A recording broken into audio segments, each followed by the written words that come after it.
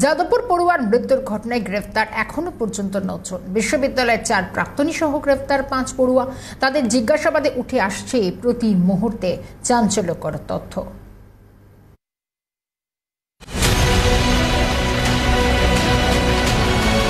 যত দিন যাচ্ছে যাদবপুর বিশ্ববিদ্যালয়ে পড়ুয়া মৃত্যুর ঘটনায় উঠে আসছে নতুন নতুন তথ্য। বুধবার ঘটনার দিন রাত 10টা থেকে রাত 11:30 পর্যন্ত কি চলছিল যাদবপুর মেইন হস্টেলে? আত্মহত্যা নাকি র্যাগিংয়ের শিকার পড়ুয়া? সেই প্রশ্নই ঘোরাফেরা করছে জনমানসে। ইতিমধ্যেই যাদবপুর মৃত্যুকাণ্ডে গ্রেপ্তার 9 জন। গ্রেপ্তার বিশ্ববিদ্যালয়ের 4 প্রাক্তনী সহ 5 পড়ুয়া, যারা ইতিমধ্যেই রয়েছে পুলিশি হেফাজতে। তাদের ও মেইন হোস্টেলের একাধিক আবাসিককে জিজ্ঞাসাবাদ করে পুলিশের হাতে উঠে এসেছে চাঞ্চল্যকর তথ্য। জানা গিয়েছে, ঘটনার দিন রীতিমতো শারীরিক ও মানসিকভাবে অত্যাচার করা হয়েছিল মৃত পড়ুয়াকে। তাকে বিবস্ত্র হওয়ার জন্য বাধ্য করেছিল প্রাক্তনীরা। রাত 10:30টার পর 10:30 থেকে 11:15 এই টাইমটার মধ্যেই, যেটা এখনো পর্যন্ত পুলিশ সূত্রে খবর, যে যাদবপুরের ওই পড়ুয়াকে বিবস্ত্র হতে রীতিমতো বাধ্য করেছিলেন এই যে 6 অভিযুক্তকে গ্রেপ্তার করা হয়েছে তার মধ্যে থাকা একজন, উল্লেখযোগ্যভাবে তোমাকে জানিয়ে রাখবো, সপ্তক কামিল্লা, এবং তার সঙ্গে সঙ্গে সৌরভ চৌধুরী, অর্থাৎ যে প্রাক্তনীকে গ্রেপ্তার করা হয়েছে সেই প্রাক্তনী সৌরভ চৌধুরী। ফলে এরা সেই সময় একেবারে উপস্থিত ছিল, তাদের এক্সিস্টেন্স ছিল সেই জায়গায়, এবং বিবস্ত্র হতে তাকে বাধ্য করা হয়েছিল। এবং বিবস্ত্র করিয়ে যখন তার সঙ্গে অশ্লীল শারীরিক অঙ্গভঙ্গি করা হচ্ছিল, সেই সময় রীতিমতো ভয়ে এবং লজ্জায়, কান্নায় রীতিমতো ভেঙে পড়েছিল ওই পড়ুয়া। এমনটাই কিন্তু এখনো পর্যন্ত যারা অন্যান্য সাক্ষ্য প্রমাণ যাদের তরফ থেকে নেওয়া হয়েছে, পুলিশ আধিকারিকেরা নিয়েছেন, তারা মূলত এমনটাই স্বীকার করেছেন। পাশাপাশি পড়ুয়া মৃত্যুর ঘটনায় সামনে উঠে এসেছিল রহস্যময় চিঠি। পরবর্তীকালে পুলিশ সূত্রে জানা গিয়েছিল, এই চিঠি লিখেছিল ধৃত দীপশেখর দত্ত। মৃত পড়ুয়াকে বাধ্য করা হয়েছিল চিঠিতে স্বাক্ষর করার জন্য। পুলিশের দাবি, ওই চিঠি লেখার নির্দেশ দিয়েছিল ধৃত সপ্তক কামিল্লা ও সৌরভ চৌধুরী। যে এই চিঠি লেখার ব্রেন চাইল্ড কার ছিল? এই চিঠি মূলত লিখতে বলেছিল সপ্তক কামিল্লা, দীপশেখর দত্ত এবং সৌরভ চৌধুরী। যেখানে সপ্তক ওই চিঠিটা লেখেনি, লিখেছিল দীপশেখর, এবং জোর করে সই করানো হয়েছিল যাদবপুরের ওই মৃত পড়ুয়াকে দিয়ে। ফলে উল্লেখযোগ্যভাবে এই যে চিঠির বিষয়, অর্থাৎ চিঠি লেখানো, সেখানে একটা বয়ান দেওয়া, জোর করে সই করানো, এই বিষয়গুলো সমস্তটাই ঠিক হয়েছিল একটা জিবি মিটিংয়ে। পুলিশ সূত্রে খবর, এই চিঠি লেখানোর আগে বারবার বৈঠক করা হয় মেইন হোস্টেলে। সেই বৈঠকেই এই চিঠি লেখার সিদ্ধান্ত নেওয়া হয়। এমনকি পড়ুয়া মৃত্যুর পরও একাধিকবার বৈঠক করেছে ধৃতরা। তাদের সঙ্গে উপস্থিত ছিল আরও একাধিক আবাসিক, এমনটাই দাবি তদন্তকারী অফিসারদের। সেখানেই উঠছে প্রশ্ন, তবে কি বৈঠকে তথ্য প্রমাণ লোপাটের চেষ্টা চলছিল, নাকি রয়েছে অন্য কোনো অভিসন্ধি? তার উত্তর খুঁজছেন তদন্তকারীরা। তবে পুলিশের দাবি, ওই দিনের বৈঠকে উপস্থিত ছিল আরও অনেক আবাসিক, তাদেরই খোঁজ চালাচ্ছেন তদন্তকারী সংস্থা। বুধবার তদন্তকারীরা জিজ্ঞাসাবাদ করেছেন রেজিস্ট্রার স্নেহ মঞ্জু বসু ও অধ্যাপক পার্থপ্রতিম রায়কে। বুধবার হাজিরা দিতে না পারায় বৃহস্পতিবার ফের জিজ্ঞাসাবাদের মুখে ডিন অফ স্টুডেন্টস রজত রায়। পাশাপাশি জিজ্ঞাসাবাদ করা হবে একাধিক পড়ুয়া সহ আবাসিকদেরও। তবে তদন্তের গতি এখন কোন দিকে মোড় নেয় সেটাই দেখার। ক্যামেরায় সঞ্জীব চক্রবর্তীর সঙ্গে অভিরূপা সাহার রিপোর্ট, ক্যালকাটা নিউজ।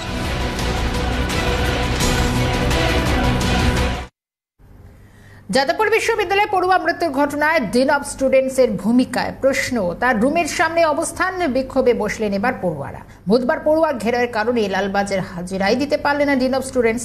বৃহস্পতিবার একাধিক নথিপত্র নিয়ে ফের গেলেন তিনি লালবাজারে। যাওয়ার আগে কথা বললেন যদিও পড়ুয়াদের সঙ্গে।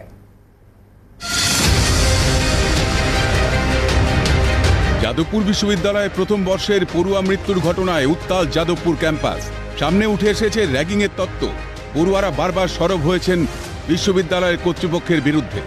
তাদের মদতেই চলত সমস্ত কিছু। বারবার উঠেছে সেই অভিযোগও। আর এবার সেই প্রতিবাদের রেশ এসে পড়ল ডিন অব স্টুডেন্টসের ওপর। বুধবার থেকে ডিন অব স্টুডেন্টসের রুমের বাইরে রাতভর অবস্থান বিক্ষোভে এফএসডির সদস্যরা। বুধবার লালবাজারে তার হাজিরা দেওয়ার কথা থাকলেও তিনি হাজিরা দিতে পারেনি ছাত্র ঘেরাওয়ের কারণে, এমনটাই জানিয়েছিলেন তিনি। বৃহস্পতিবারও তাকে ফের নোটিশ দিয়ে হাজিরা দিতে বলা হয়। হাজিরা দেওয়ার আগে কথা বলেন পড়ুয়াদের সঙ্গে। তবে এদিন পড়ুয়ারা দাবি করেন তারা ঘেরাও করেননি, তিনি বাইরে যেতে পারবেন, তারা অবস্থান বিক্ষোভ করছেন। যদি আপনি বেরিয়ে যেতে চলে আমরা আপনার অফিসার খুবই কম তো বুঝতে পেরেছি এই সময় যদি আমিও কাজ না করতে পারি ইউনিভার্সিটির জন্য কাজটা সেখানেই উঠছে প্রশ্ন, কাল পড়ুয়ারা দেখা করতে আসলে কেন তাদের সঙ্গে দেখা করে লালবাজারে হাজিরা দেননি তিনি? বৃহস্পতিবার কথা বললেন পড়ুয়াদের সঙ্গে, তবে কাল কেন বলেননি? পড়ুয়ারা দাবি করছেন তারা ঘেরাও করেননি। তবে কি পুলিশি জেরা থেকেই বাঁচতে ঘেরাওয়ের নাটক ডিন অফ স্টুডেন্টসদের? উঠছে প্রশ্ন। এদিন এফএসডির সদস্যরা দাবি করেন বারবার ডিন অফ স্টুডেন্টসকে র্যাগিংয়ের কথা জানালেও কোনো পদক্ষেপ নেননি তিনি। সমঝোতার কথা বলেছেন সবসময়। উনি নিজে প্রত্যেকটা র্যাগিং কেসকে প্রথমত এইভাবে বলেন যে দেখো বাবা, যারা র্যাগিং করেছে তাদেরও তো ক্যারিয়ার আছে, ফলে একটা আন্ডারস্ট্যান্ডিংয়ে এসো। এবং শেষ পর্যন্ত অ্যান্টি র্যাগিং কমিটিতেও এরকমইভাবে তিনি প্রেস করেন যাতে অ্যান্টি র্যাগিং কমিটিতে বিষয়টা মিটে যায়। তারা ডিন অফ স্টুডেন্টস রজত রায়ের পদত্যাগের দাবি জানান। এই সমস্ত দায় স্বীকার করে উনি পদত্যাগ করবেন।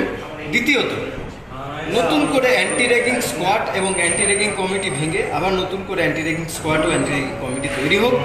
পড়ুয়ার মৃত্যুর ঘটনার দিন রাতে ডিন অফ স্টুডেন্টসকে একজন পড়ুয়া ফোন করে জানান তাকে একজন সিনিয়র বলেছে হোস্টেলে থাকতে হলে ঝাঁপ দিতে হবে, যে কথা পরবর্তীকালে নিজেও স্বীকার করেছিলেন ডিন অফ স্টুডেন্টস। তবে কেন ঘটনা জানার পরেও কোনো পদক্ষেপ নিলেন না তিনি? উত্তরে তিনি বলেন, যা বলার আগেই বলে দিয়েছি আমি। ফোন এলো 2 ঘন্টার মধ্যে, আপনার একবারও মনে হলো না যে আমার এটা দায়িত্ব? হ্যাঁ, জবাব দিয়েছে। আমার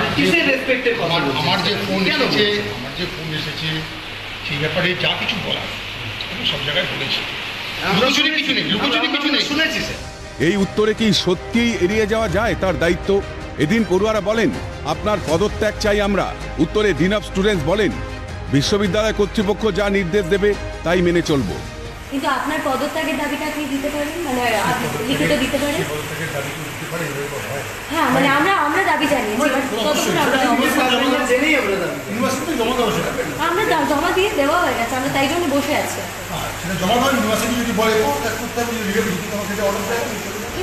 বৃহস্পতিবার একাধিক নথিপত্র নিয়ে লালবাজারের উদ্দেশ্যে রওনা দেন ডিন অফ স্টুডেন্টস। হোস্টেলে কারা থাকতো তাদের তালিকা চাওয়া হয়েছে তার কাছে। তবে কি এবার বিপাকে পড়তে চলেছেন ডিন অফ স্টুডেন্টস? হোস্টেলের দুরাবস্থার ছবিতেও নিজের দায়িত্ব কি এড়িয়ে যেতে পারেন তিনি? প্রশ্নগুলো থেকেই যাচ্ছে। ক্যামেরায় সাত্যকী আচার্য, শুভজিৎ গায়নের সঙ্গে সায়ন্তন ভট্টাচার্যের রিপোর্ট, ক্যালকাটা নিউজ। যাদবপুর বিশ্ববিদ্যালয় উপাচার্যহীন দীর্ঘদিন হয়নি এসএ মিটিং। এর মাঝে সাংবাদিক বৈঠক করে কঠোর নিয়ম প্রয়োগের বার্তা দিলেন রেজিস্ট্রার স্নেহমঞ্জু বসু। উঠছে একাধিক প্রশ্ন। উপাচার্যহীন যাদবপুর বিশ্ববিদ্যালয়ে তৈরি হয়েছে অচলাবস্থা। ছাত্র মৃত্যুর ঘটনার কারণে এবার কি তবে উপাচার্য পেতে চলেছে যাদবপুর বিশ্ববিদ্যালয়? রাজভবন থেকে আগামী সপ্তাহের মধ্যে নতুন উপাচার্য দেওয়ার কথা বলা হয়েছে। এরপরেই কিছুটা হলেও কি অক্সিজেন পেয়েছে বর্তমান বিশ্ববিদ্যালয় কর্তৃপক্ষ? জরুরি ভিত্তিতে বিশ্ববিদ্যালয়ে ইসি বৈঠক ডাকার কথা বলা হয়েছে। দীর্ঘদিন ইসি বৈঠক হয়নি বিশ্ববিদ্যালয়ে। রাজভবনের তরফে ইতিবাচক সংকেত পাওয়ার পরেই এবার সেই ইসি বৈঠক ডাকার কথা বলা হয়েছে। তবে ইসি বৈঠকের আগেই বৃহস্পতিবার সাংবাদিক বৈঠক করে কঠোর নিয়ম প্রয়োগের বার্তা দিলেন রেজিস্ট্রার স্নেহমঞ্জু বসু। রাত 8টা থেকে সকাল 7টা পর্যন্ত বিশ্ববিদ্যালয়ে প্রবেশে বাধ্যতামূলক করা হলো পরিচয়পত্র। রাতে শুধুমাত্র জেইউ স্টিকার লাগানো 2 হুইলার এবং গাড়ি ঢুকবে বিশ্ববিদ্যালয়ে। বিশ্ববিদ্যালয় চত্বরে কোনো মাদক সেবন করা যাবে না। Number 1, all individuals who want to enter the university campus between 8 p.m. to 7 a.m. will have to carry valid identity cards issued by Jadavpur University. 2-wheelers or 4-wheelers must have JU sticker issued by the university. Number 4, use of narcotics, alcohol or other illegal substances and any illegal acts in any part of the campus is strictly prohibited. ক্যাম্পাসের গেটে CCTV লাগানোর সিদ্ধান্ত হয়েছে। এমনকি হস্টেলেও strategic পয়েন্টেও CCTV লাগানো হবে। তাতে কে ঢুকছে আর কে বের হচ্ছে তা হয়তো ধরা পড়বে। বরাত দেওয়ার জন্য এদিনই কয়েকটি সংস্থাকে বিশ্ববিদ্যালয়ে ডেকে পাঠান সহ উপাচার্য। তবে ক্যাম্পাসের বাকি জায়গায় সিসিটিভি লাগানোর বিষয়ে ইসি বৈঠকের চূড়ান্ত সিদ্ধান্ত নেওয়া হবে বলে জানিয়েছেন রেজিস্ট্রার স্নেহমঞ্জু বসু। সিসিটিভি নিয়ে যে ফাইনাল সিদ্ধান্ত সেটা নেবার জায়গা হচ্ছে এক্সিকিউটিভ কাউন্সিল, ঠিক আছে। যেহেতু আমাদের এক্সিকিউটিভ কাউন্সিলের মিটিং এক্ষুনি করা যাচ্ছে না, আমরা যে স্ট্র্যাটেজিক যে পয়েন্টগুলো, অর্থাৎ বিভিন্ন আমাদের যে হস্টেলের গেট এবং আমাদের যে ক্যাম্পাসের যে বিভিন্ন গেটগুলো, সেখানে সিসিটিভি বসানোর সিদ্ধান্ত নিজেরা নিচ্ছি। যেহেতু এটা কোনো স্ট্যাটিউটারি বডি নয়, তো আমরা নিজেরা আলোচনা করছি, শুধুমাত্র আমরা যারা হায়ার অফিসিয়ালস আছি, কেন ভিসিও নেই, সুতরাং আমরা যে কজন আছি তারা মিলে আমরা সিদ্ধান্ত নিচ্ছি যে আমরা স্ট্র্যাটেজিক লোকেশনগুলোতে আপাতত বসাবো। কিন্তু শুধু গেটে সিসিটিভি লাগিয়ে কি রক্ষা যাবে ক্যাম্পাসে অপরাধমূলক কার্যকলাপ? কারণ এত কাণ্ডের পরও যাদবপুরের চিত্রটা এতটুকুও বদলায়নি। এখনো রাতের অন্ধকারে চলছে মাদক সেবন, যার চিত্র ধরা পড়েছে সিএনএর ক্যামেরায়। ক্যাম্পাসে মাদক সেবন বন্ধ করার কথা বলেছেন রেজিস্ট্রার, তাহলে তিনি কি কার্যত স্বীকার করে নিলেন না এই ধরনের কার্যকলাপ হয় বিশ্ববিদ্যালয় ক্যাম্পাসে? যাদবপুরের এক হস্টেলের সুপার সিএনএর ক্যামেরার সামনে স্বীকার করে নিয়েছেন ঘরের মধ্যেই বসে মদ্যপানের আসর। ধরুন ছেলেরা ড্রিঙ্কস করছে কিংবা অন্য কোনো নেশা করছে, বা জুনিয়রদের বলছে একটু জল এনে দে, খাবার এনে দে, এগুলো দেখেছি। নেশা আসর বলতে হয়তো দুজন মিলে করছে কি তিনজন মিলে করছে, এরকম হয়তো করছে, এবং ওগুলো তো চট করে বাইরে করতে না, মেনলি ঘরেই হয়তো। এদিকে বৃহস্পতিবার বিশ্ববিদ্যালয় কর্তৃপক্ষ রাজ্যের ডিজিকে ছাত্র মৃত্যুর ঘটনায় চিঠি পাঠিয়ে রিপোর্ট তলব করল কেন্দ্রীয় শিশু সুরক্ষা কমিশন। 7 দিনের মধ্যে রিপোর্ট পাঠাতে হবে বলে এই চিঠিতে জানানো হয়েছে। কবে উপাচার্য নিয়োগ হবেন, কবে স্বাভাবিক হবে যাদবপুরের টালমাটাল পরিস্থিতি, কবে হবে ইসি মিটিং, তার কোনো নির্দিষ্ট দিনক্ষণ জানা নেই কারুর কাছেই। ছাত্র সংগঠনগুলি যথেচ্ছাচার ও স্বেচ্ছাচারিতার মধ্যে দাঁড়িয়ে কোনো কঠোর পদক্ষেপ কি আদৌ নিতে পারবে বিশ্ববিদ্যালয় কর্তৃপক্ষ? প্রশ্নটা থেকেই যাচ্ছে। আবার এত কিছুর পরও যদি কোনো কঠোর পদক্ষেপ কর্তৃপক্ষ নিতে না পারে, তবে তাদের সদিচ্ছা নিয়েও প্রশ্ন উঠবে না তো? ক্যামেরায় সাত্তকী আচার্য ও শুভজিৎ গায়নের সঙ্গে সায়ন্তন ভট্টাচার্য ও অভিরূপা সাহার রিপোর্ট, ক্যালকাটা নিউজ। একটি ছাত্রের প্রাণের বিনিময়ে হুঁশ ফিরল যাদবপুর বিশ্ববিদ্যালয়। বৃহস্পতিবার সাংবাদিক বৈঠক করে কঠোর নিয়ম প্রয়োগের বার্তা দিলেন রেজিস্ট্রার স্নেহ মঞ্জু বসু। সিসিটিভি সহ এক গুচ্ছ পদক্ষেপ বিশ্ববিদ্যালয়ের।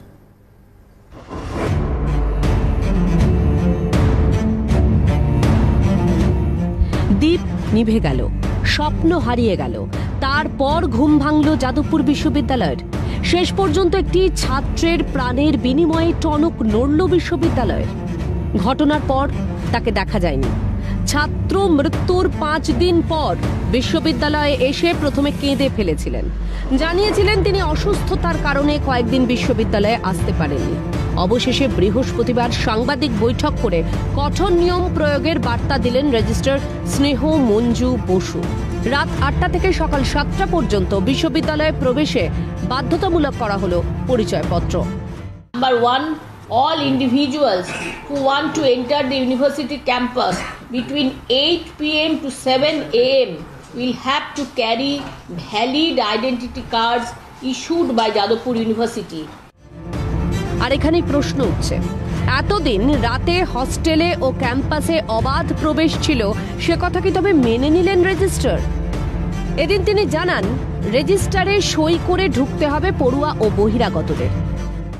Number for the said person in a register kept at the gate of the university. কিন্তু এই নিয়ম কি আদৌ প্রয়োগ করা সম্ভব হবে? সিদ্ধান্ত মানবে পড়ুয়ারা? কারণ বুধবার হস্টেল সুপার জানিয়েছিলেন কোভিডের পর নাকি রেজিস্টারে সই করে প্রবেশের নিয়ম চালু হয়েছিল, কিন্তু পড়ুয়ারা তা করতে চায় না বলে সে নিয়ম লাটে উঠেছে। ছেলেরা যখন তখন বেরিয়ে যায় আর যায়, রেজিস্টার আছে, রেজিস্টার কি ওরা মেনটেন করে? রেজিস্টার নেই আমাদের। আমরা লকডাউনের পর শুরু করেছিলাম, কিন্তু ছেলেদের চাপে ওই রেজিস্টার আর সই করতে চায়নি ওরা।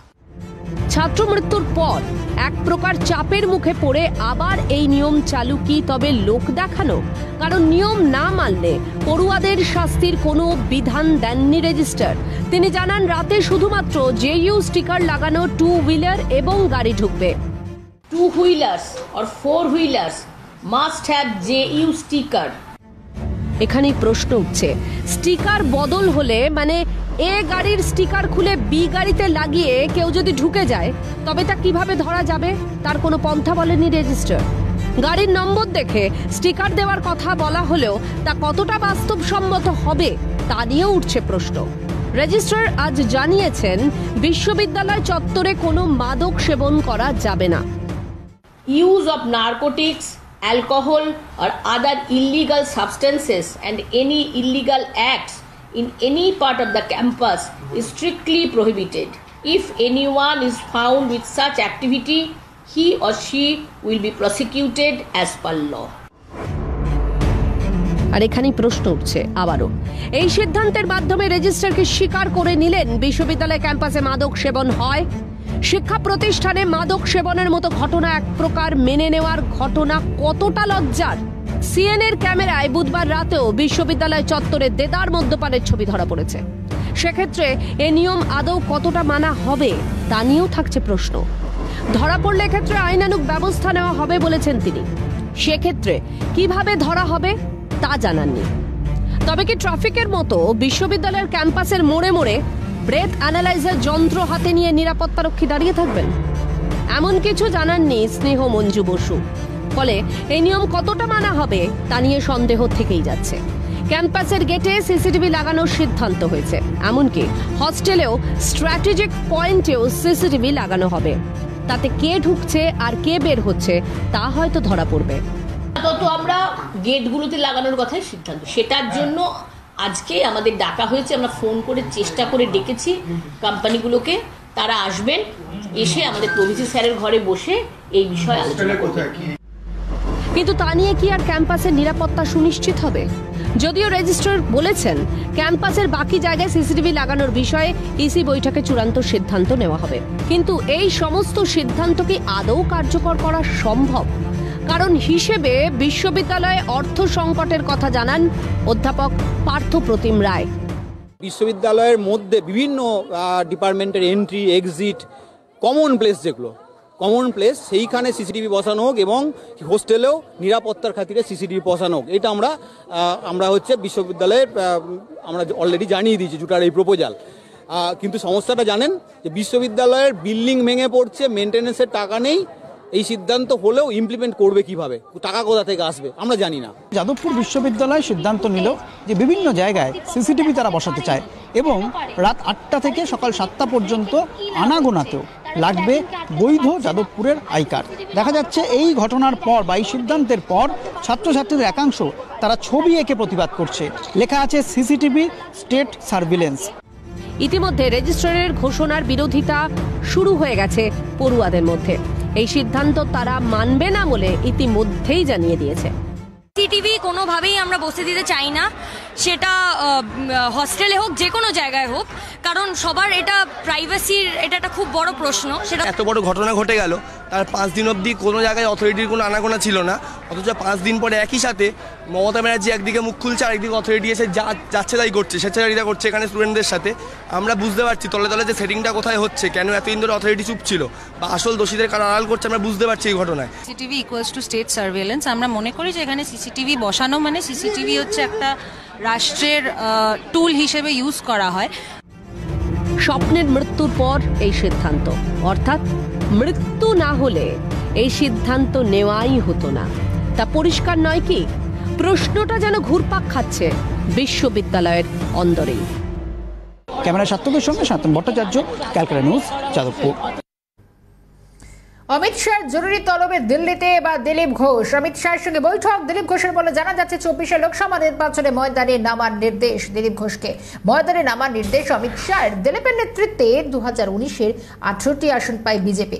শাহের নির্দেশে মান্যতা দিলীপে, কিন্তু তার পরই আবার দিল্লিতে তলব বলে জানা যাচ্ছে 24 লোকসভা নির্বাচনে ময়দানে নামার নির্দেশ দিলীপ ঘোষকে। ইন্দ্রাণী দাশগুপ্ত রয়েছেন আমাদের সঙ্গে টেলিফোন লাইনে। ইন্দ্রাণী, মূলত জানতে চাইবো অমিত শাহের সঙ্গে বৈঠক দিলীপ ঘোষের অত্যন্ত তাৎপর্যপূর্ণ, কারণ রীতিমতো বেশ কিছু পদ তিনি খুইয়েছেন ইতিমধ্যেই, কিন্তু তারপরও রীতিমতো কোথাও কি মানভঞ্জনের জন্য দিল্লিতে তলব, কি জানা যাচ্ছে? একদমই সেদিকে সেটা তুমি বলতেই পারো, কারণ আজকে যে আমরা যেটা জানতে পারছি হোমের স্ট্যান্ডিং কমিটি অর্থাৎ স্বরাষ্ট্র মন্ত্রকের যে সংসদীয় কমিটি আছে সেখানে যে বিজেপি সাংসদরা ছিলেন তাদের তাদের সাথে বৈঠক করেছেন কেন্দ্রীয় স্বরাষ্ট্রমন্ত্রী। গুজরাট ভবনে এই বৈঠক অনুষ্ঠিত হয়েছে এবং তারপর ডিনার ছিল। কেন্দ্রীয় স্বরাষ্ট্রমন্ত্রী দীর্ঘক্ষণ স্বরাষ্ট্র মন্ত্রক বিষয়ক এবং স্ট্যান্ডিং কমিটির কাজকর্ম কথাবার্তা আলোচনা করেছেন সাংসদদের সাথে, এবং একই সাথে দিলীপ ঘোষের সাথে কিন্তু তিনি আলাদা করে সময় কাটিয়েছেন এবং সেখানে তিনি পরিষ্কার বার্তা দিয়েছেন যে 2024-এর নির্বাচনে 25টার বেশি আসন বাংলা থেকে আনতেই হবে, এবং সেক্ষেত্রে 2019-এর নির্বাচনে 18টা বিজেপির সাংসদ পদ জেতানোর যে মূল কারিগর দিলীপ ঘোষ, তাকে কিন্তু আলাদাভাবে গুরুত্ব দেবে দল এবং নির্বাচনে তাকে আলাদাভাবে গুরুত্ব দিয়ে খাটতে হবে এবং নির্বাচনে 25টির বেশি আসন নিয়ে আসতে হবে। এটাকে কিন্তু আমরা মানভঞ্জন বলে বলতেই পারি, কারণ আমরা জানি এর আগে জেপি নাড্ডা এসেছিলেন, তখন দিলীপ বাবু কিন্তু একাধিক বিষয় অসম্মতি প্রকাশ করেছিলেন এবং তারপরে এই তড়িঘড়ি দিলীপ ঘোষকে দিল্লি তলব অমিত শাহ এবং সেখানে বাংলার সংগঠন নিয়ে তার সাথে দীর্ঘক্ষণ আলোচনা করেন তিনি। বাংলার সংগঠনে আর কি কি প্রয়োজন, কোথায় কোথায় খামতি আছে, কোথায় কোথায় কিছুটা সংশোধনের প্রয়োজন, এই বিষয়গুলো কিন্তু উভয়ের আলোচনার মধ্যে উঠে এসেছে। এছাড়াও সব থেকে গুরুত্বপূর্ণ যেটা, পশ্চিমবঙ্গের আইন শৃঙ্খলা ব্যবস্থা নিয়ে একাধিক কথা হয়েছে দুজনের মধ্যে। পশ্চিমবঙ্গের আইন শৃঙ্খলা ব্যবস্থা এই মুহূর্তে কি জায়গায় দাঁড়িয়ে আছে এবং একই সাথে অনুপ্রবেশ ও সীমান্ত সমস্যা নিয়েও কিন্তু দিলীপ ঘোষ এবং কেন্দ্রীয় স্বরাষ্ট্রমন্ত্রীর সাথে কথা হয়েছে। একটা বিষয় কি বলা যেতে পারে, যেরকমটা বলছো যে যেভাবে লোকসভা নির্বাচনে দিলীপ ঘোষের কাঁধে বাড়তি দায়িত্ব এবং সেক্ষেত্রে 2019-এ 18টি আসন অর্থাৎ তার নেতৃত্বেই কিন্তু সব থেকে বেশি একটা সিট পেয়েছিল বিজেপি, এবং আবারও সেই লোকসভা নির্বাচন, সেক্ষেত্রে একটু ঘুরিয়ে পরোক্ষে দিলীপ ঘোষের কাঁধেই যে অতিরিক্ত দায়িত্ব ভার দল দিতে চাইছে বঙ্গ বিজেপি নেতৃত্বের, এবং এটাই কি সব থেকে বড় একটা দিক? একদম, যেটা বলতেই পারো আজকের বৈঠক থেকে যেটা সূত্রের মাধ্যমে জানতে পারছি যে কেন্দ্রীয় স্বরাষ্ট্রমন্ত্রী কিন্তু পরিষ্কার দিলীপ ঘোষকে একটা বার্তা দিয়েছেন যে 2024-এর নির্বাচনে 2019-এর নির্বাচনের মতোই বাড়তি দায়িত্ব নিতে হবে তাকে, এবং যেভাবে দলকে তিনি আগেরবার তার চওড়া কাজে করে 18টা আসন এনে দিয়েছিলেন, ঠিক সেভাবেই 2024-এর নির্বাচনেও কিন্তু একদম সামনে থেকে নেতৃত্ব দিতে হবে দিলীপ ঘোষকে, এবং যেভাবেই হোক দল যাতে ভালো ফল লাভ করে লোকসভা নির্বাচনে সেই বিষয়টা সুনিশ্চিত করতে হবে তাকে বলে সোজাসুজি বলেছেন অমিত শাহ, এবং সোজাসুজি তিনি বলেছেন সবকিছুর আগে দল এবং দলের জেতানো, এবং 2024-এর লোকসভা নির্বাচন একটা বিশাল বড় অগ্নি পরীক্ষা, কারণ এই প্রথম তৃতীয়বারে যদি মোদী সরকার ক্ষমতায় আসে বা বিজেপি সরকার ক্ষমতায় আসে, তাহলে এই প্রথম পরপর 3বার অকংগ্রেসি কোন সরকার ভারতের শাসনভারে আসবে। সেই জায়গা থেকে এটা অত্যন্ত গুরুত্বপূর্ণ একটা এবং তাৎপর্যপূর্ণ দিক আছে। সেই জায়গা থেকে সমস্ত দেশের সমস্ত সাংসদদের যেমন গুরুত্ব দিতে বলা হচ্ছে, একই সাথে বাংলার প্রতি একটা এক্সট্রা আশা আছে, কারণ উত্তর পূর্বাঞ্চলকে টার্গেট করেছে এবার বিজেপি। সেই জায়গা থেকে নজর থাকবে সেদিকে। এই মুহূর্তে ধন্যবাদ জানাই, সঙ্গে ছিলেন ইন্দ্রাণী দাশগুপ্ত। যাদবপুর বিশ্ববিদ্যালয়ের উপর ক্ষুব্ধ ইউজিসি, বিশ্ববিদ্যালয়ের পাঠানো উত্তর সন্তোষজনক না হওয়ায় ফের রিপোর্ট তলব করল ইউজিসি। আগামী 24 ঘন্টার মধ্যেই পেশ করতে হবে রিপোর্ট, আর এই বিষয়ে স্পষ্ট জবাব মিলল না রেজিস্ট্রারের। গোটা ঘটনায় ক্ষোভ প্রকাশ কেন্দ্রীয় শিক্ষা প্রতিমন্ত্রী সুভাষ সরকারের। যাদবপুর বিশ্ববিদ্যালয়ের পড়ুয়ার অস্বাভাবিক মৃত্যুর পরই দুর্ঘটনা সংক্রান্ত যাবতীয় তথ্য বিশ্ববিদ্যালয়ের থেকে চেয়ে পাঠায় ইউজিসি, কিন্তু বিশ্ববিদ্যালয়ের সাফাই সন্তোষজনক নয় দাবি ইউজিসি। বুধবার ফের এক দফায় বিশ্ববিদ্যালয় কর্তৃপক্ষকে চিঠি পাঠায় তারা।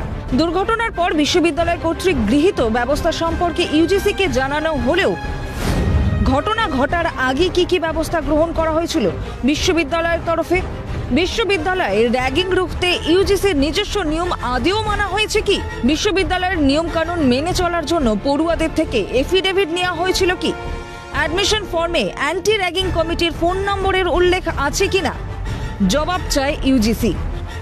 24 ঘন্টার মধ্যে বিশ্ববিদ্যালয়ের কাছে তথ্য তলব ইউনিভার্সিটি গ্র্যান্ট কমিশনের। তবে ছাত্রের রহস্য মৃত্যুর তদন্তে ইউজিসি আদেও সন্তুষ্ট কিনা সে বিষয়ে মুখ খুলতে নারাজ বিশ্ববিদ্যালয়ের রেজিস্ট্রার স্নেহ মঞ্জু বসু।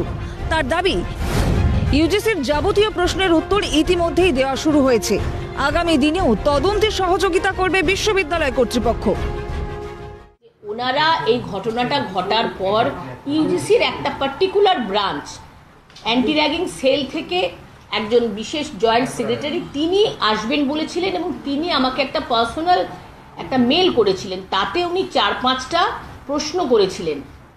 সেটাকে উনি প্রিলিমিনারি বলুন বা প্রাইমারি রিপোর্ট হোয়াট এভার, পাঠিয়েছিলেন, আমরা সেটার উত্তর পাঠিয়েছি। তার উত্তরে উনি আমাকে হোয়াটসঅ্যাপে জানিয়েছেন যে ইটস ওকে ম্যাডাম।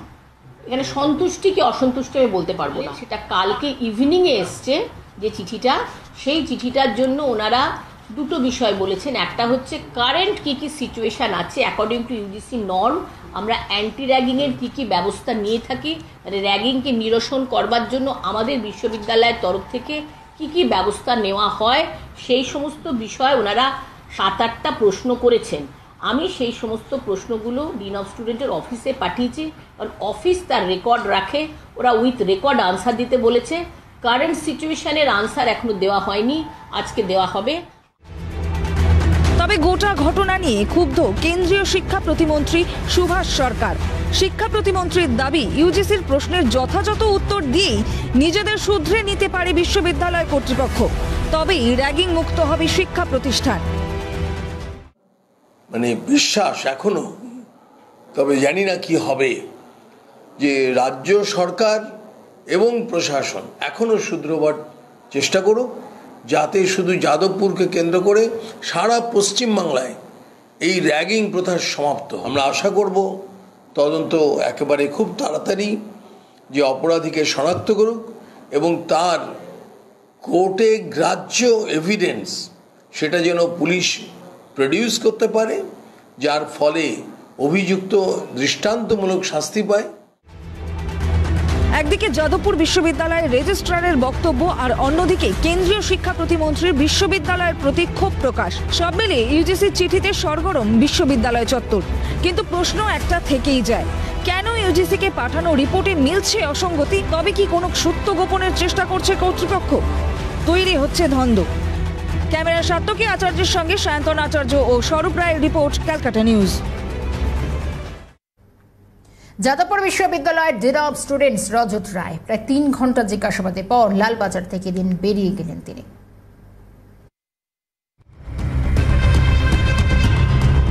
ছাত্র ঘেরাওয়ের কারণ দেখিয়ে বুধবার পুলিশের ডাক এড়িয়ে গিয়েছিলেন যাদবপুর বিশ্ববিদ্যালয়ের ডিন অফ স্টুডেন্টস রজত রায়। তবে বৃহস্পতিবার ছাত্র ঘেরাও উঠে যাওয়ায় আর পুনরায় তার কাছে পুলিশের তলব আসায় পুলিশি জেরার মুখে ডিন। বৃহস্পতিবার বিকেল 3:15 নাগাদ লালবাজারে গেলেন রজত রায়। যাদবপুরের ছাত্র মৃত্যুর ঘটনায় ডিনের ভূমিকা নিয়ে উঠেছে একাধিক প্রশ্ন।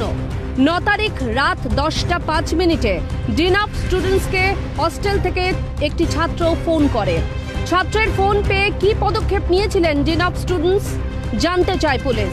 যাদবপুর বিশ্ববিদ্যালয়ের ডিন অফ স্টুডেন্টসের কাছে বেশ কিছু নথিও চেয়েছে পুলিশ। ইউজিসির নির্দেশিকায় থাকলেও হস্টেল ও ক্যাম্পাসে কেন নেই সিসি ক্যামেরা? মেন হস্টেলে কেন থাকতেন প্রাক্তনীরা? সব জেনেও কেন উদাসীন ছিল কর্তৃপক্ষ? বহিরাগতদের বিশ্ববিদ্যালয়ে ঢোকার ক্ষেত্রে কেন নেই কড়াকড়ি? রাত 10টা ও রাত 12টা নাগাদ দুবার ঘটনার দিন রাতে ডিনের কাছে ফোন যায়। যেই নম্বর থেকে ডিনের কাছে ফোন আসে সেই নম্বর ডিন সুপারকে দিয়ে বলেন খোঁজ নিয়ে দেখতে। তবে ডিনকে শুধু জানানো হয় এক ছাত্র অসংলগ্ন আচরণ করছেন, খুব বেশি বড় করে জানানো হয়নি ডিনকে, এমনটাই বক্তব্য ডিন লালবাজারে জানিয়েছেন বলে পুলিশ সূত্রে খবর। এছাড়াও তিনি লালবাজারে জানিয়েছেন অ্যান্টি র্যাগিং কমিটি আছে, কিন্তু কি অবস্থায় আছে তা দেখতে হবে।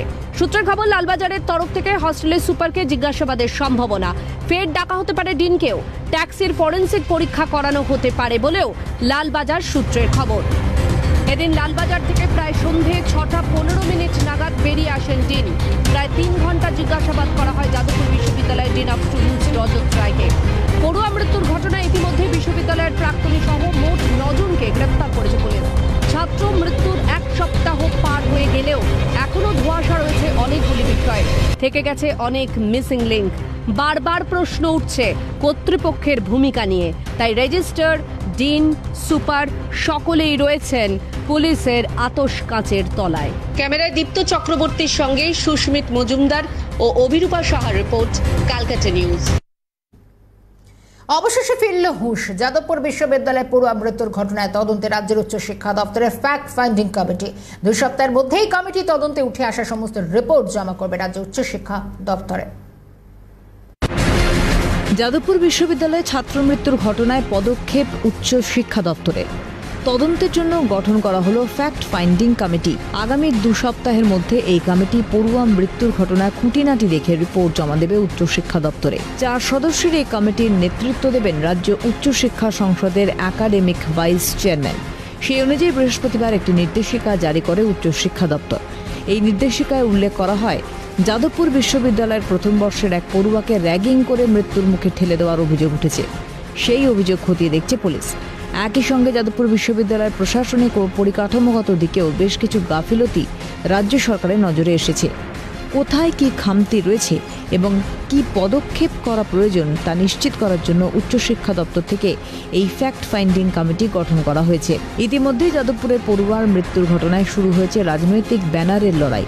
প্রতিবাদের চেয়ে বেশি চলছে দোষ চাপানোর প্রতিযোগিতা। সেই সময় রাজ্য সরকারের এই সিদ্ধান্তে শুরু হয়েছে রাজনৈতিক তরজা। ঘটনার পর এতগুলো দিন কেটে গেল, এখন কেন এই সিদ্ধান্ত? বিশ্ববিদ্যালয়ের অব্যবস্থার ছবি আগে কেন নজর এড়িয়ে গেল? প্রশ্নগুলো থেকেই যাচ্ছে। খালিদ জামাল ও সায়ন্তন ভট্টাচার্যের রিপোর্ট, ক্যালকাটা নিউজ। পড়ুয়ার রহস্য মৃত্যু ঘটনার পর থেকে খবরের শিরোনামে ছিল একটি হলুদ ট্যাক্সি। সে ট্যাক্সির চালককে বৃহস্পতিবার তলব করে ইন্টালি থানার পুলিশ। সংবাদ মাধ্যমের সামনে তার গাড়িতে ওই পড়ুয়াকে নিয়ে যাওয়ার অভিজ্ঞতা জানালেন ট্যাক্সি চালক।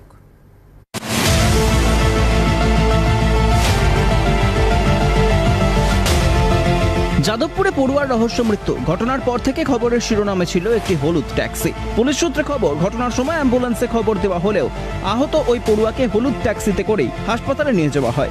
এই খবর প্রকাশ্যে আসতেই চাঞ্চল্য ছড়িয়ে পড়ে। সেই ট্যাক্সির চালককে বৃহস্পতিবার তলব করে ইন্টালি থানার পুলিশ। যাদবপুরে পড়ুয়ার রহস্য মৃত্যুর ঘটনায় সেই হলুদ ট্যাক্সির খোঁজ ইতিমধ্যে মিলেছে। ইন্টালি থানার পুলিশ সেই ট্যাক্সিকে ইতিমধ্যে বাজেয়াপ্ত করেছে এবং ট্যাক্সি চালককে দফায় দফায় জিজ্ঞাসাবাদ করেছে। যখন ওই পড়ুয়াকে নিয়ে দেওয়া হয়েছিল ট্যাক্সিতে করে, সেই সময় তার শারীরিক অবস্থা কীরকম ছিল, হাসপাতালে নিয়ে যাওয়ার পর কী অবস্থা ছিল, সেই কারণে এই সমস্ত প্রশ্নের উত্তর পেতে যাদবপুর থানার পুলিশ ইতিমধ্যেই তাকে জিজ্ঞাসাবাদ করছে ওই ট্যাক্সি চালককে। সেই রাতের অভিজ্ঞতা সংবাদ মাধ্যমের সামনে তুলে ধরেন ওই ট্যাক্সি চালক। তিনি স্পষ্ট বলেন, সেদিন তার কাছে প্রায় 10 থেকে 15 জন ছাত্রের একটা দল আসে, বলে এমার্জেন্সি আছে, দ্রুত যেতে হবে। সে কথা শুনেই তিনি ট্যাক্সি নিয়ে ছুটে যান। তিনি আরও বলেন, গাড়িতে যখন ওই পড়ুয়াকে তোলা হয় তখন তার গায়ে কোনো জামা কাপড় ছিল না, মুখে মাথায় রক্ত লেগেছিল। মাথায় দেখলাম বাঁধা আছে। আমি তো রাত্রে 10টা পড়ে গেলাম, ছেলেগুলো আসলো এমার্জেন্সি আছে এমার্জেন্সি বলে। ওখানে দেখলাম নিচু নিয়ে পড়ে আছে, আর কি গাড়ির মধ্যে তুললো, মাটির মধ্যে পড়েছিল। ওখানে যেখানে রাখা ছিল ওখানে পড়েছিল, জামা কাপড় কোনো কিছু ছিল না, গামছা বাঁধা ছিল, শরীরে বাঁধা ছিল, মাথায় বাঁধা ছিল। গাড়ি যাচ্ছে, গাড়ি নিয়ে থানা যাচ্ছে, এই ইন্টালি থানা। গাড়ির মধ্যে 3-4 জন ছিল। না এখন কিছু আমি কথা শুনলাম না। ঘটনার পর থেকেই পুলিশের স্ক্যানারে ছিলেন ওই ট্যাক্সি চালক। এদিন বেশ কয়েক ঘন্টা তাকে জিজ্ঞাসাবাদ করেন তদন্তকারী আধিকারিকরা। সূত্রের খবর, তদন্তের প্রয়োজনে ফের তাকে তলব করা হতে পারে। ট্যাক্সিটিকে যাদবপুর বিশ্ববিদ্যালয়কে একেবারে নিয়ে গিয়ে হোস্টেলের সামনে নিয়ে গিয়ে সেখান থেকে ঘটনার পুনর্নির্মাণ করতে পারে, এমনটাই পুলিশ সূত্রের খবর। ক্যামেরায় লেসেন লোদের সঙ্গে অয়ন শর্মা, ক্যালকাটা নিউজ, কলকাতা। যাদবপুরের ছাত্রের রহস্য মৃত্যুতে এখন তোলপাড় রাজ্য। চাপে পড়ে অবশেষে বিশ্ববিদ্যালয়ের গেটে সিসিটিভি বসানোর সিদ্ধান্ত নিল বিশ্ববিদ্যালয় কর্তৃপক্ষ। অন্যদিকে সিসিটিভি ইস্যুতে ঘরে বাইরে চাপের মুখে বিশ্ববিদ্যালয় কর্তৃপক্ষ।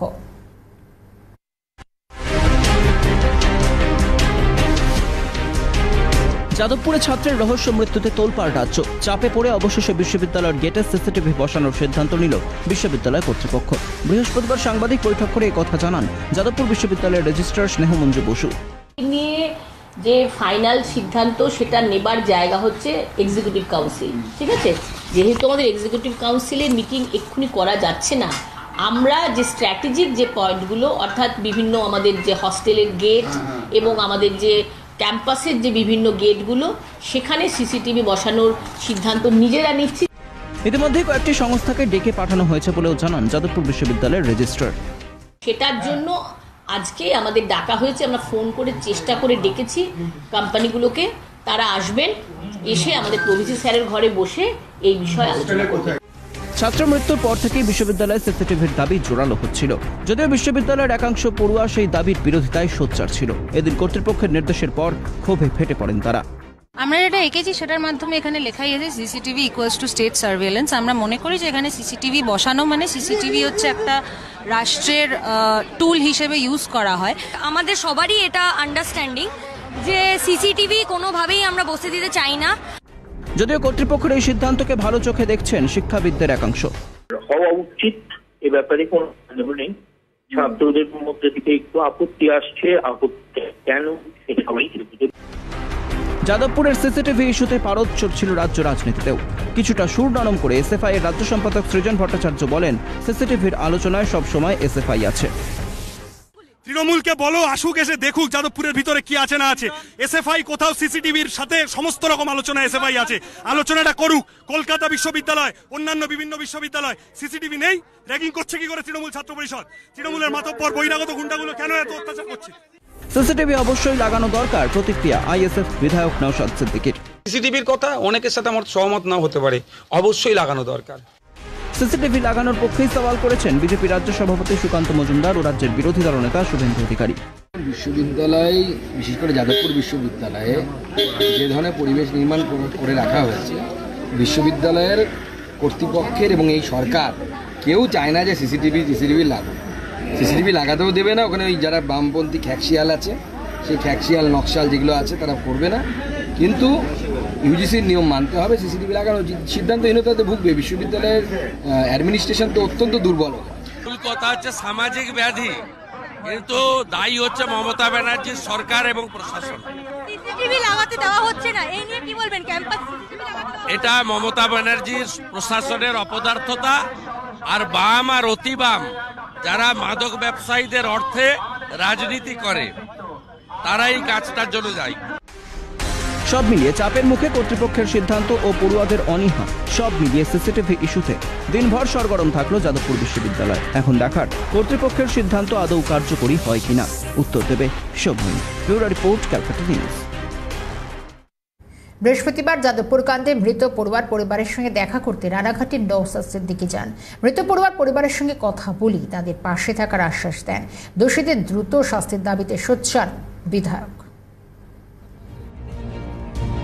যাদবপুর কাণ্ডে মৃত পড়ুয়ার রানাঘাটের মামার বাড়িতে যান আইএসএফ বিধায়ক নওশাদ সিদ্দিকী। বৃহস্পতিবার সেখানে গিয়ে মৃত পড়ুয়ার বাবা মায়ের সঙ্গে কথা বলেন তিনি, তাদের পাশে থাকার আশ্বাস দেন। ওই বাড়ি থেকে বেরিয়ে আসার সময় স্থানীয় বাসিন্দারা নওশাদের কাছে অনুরোধ জানান যাতে দোষীরা চরম শাস্তি পায়।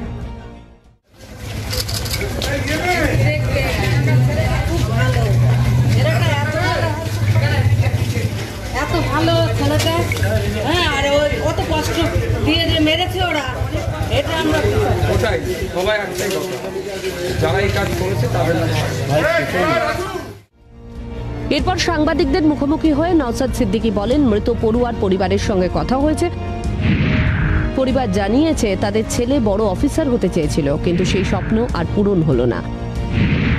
এরপর নওশাদ বলেন, ছেলেটাকে ফেরানো যাবে না, কিন্তু যাদের জন্য এই ছেলেটিকে হারালো তার পরিবার, তাদের যেন শাস্তি হয়, এই দাবি রাখবো। অত্যন্ত মেধাসম্পন্ন ছেলে ছিল, প্রচুর বড় লক্ষ্য ছিল যে ভবিষ্যতে 2028 পর্যন্ত টার্গেট রেখেছিল জীবনের প্রতিষ্ঠিত হব, আইএস অফিসার হব, দেশ গড়ার কাজে লাগবো। আজকে আমরা কিন্তু একটা এই মেধাবী সম্পন্ন ছেলে যার এই স্বপ্ন ছিল আইএস অফিসার হয়ে দেশকে এগিয়ে নিয়ে যাবে, দেশকে গড়বে, তাকে আমরা হারিয়েছি। পরিবারের সাথে কথা হয়েছে, অত্যন্ত পরিবার মর্মাহত। মায়ের দেখেছেন অবস্থা নিশ্চয়ই কঠিন পরিস্থিতি, যে আমার ছেলেকে ফিরিয়ে দাও। ফিরিয়ে তো আমরা দিতে পারি না, কিন্তু ওই ছেলের উপরে যারা আক্রমণ করলো, যাদের জন্য আজকে আমরা আমাদের একটা মেধাযুক্ত সম্পূর্ণ ছেলেকে আমরা হারালাম, তারা না কোনো মতেই ছাড় পায়। মুখ্যমন্ত্রী যখন বিষয়টি দেখছেন, তখন যারা দোষী তাদের রাজনৈতিক রং না দেখে সর্বোচ্চ দৃষ্টান্তমূলক শাস্তির দাবি তোলেন ভাঙড়ের বিধায়ক।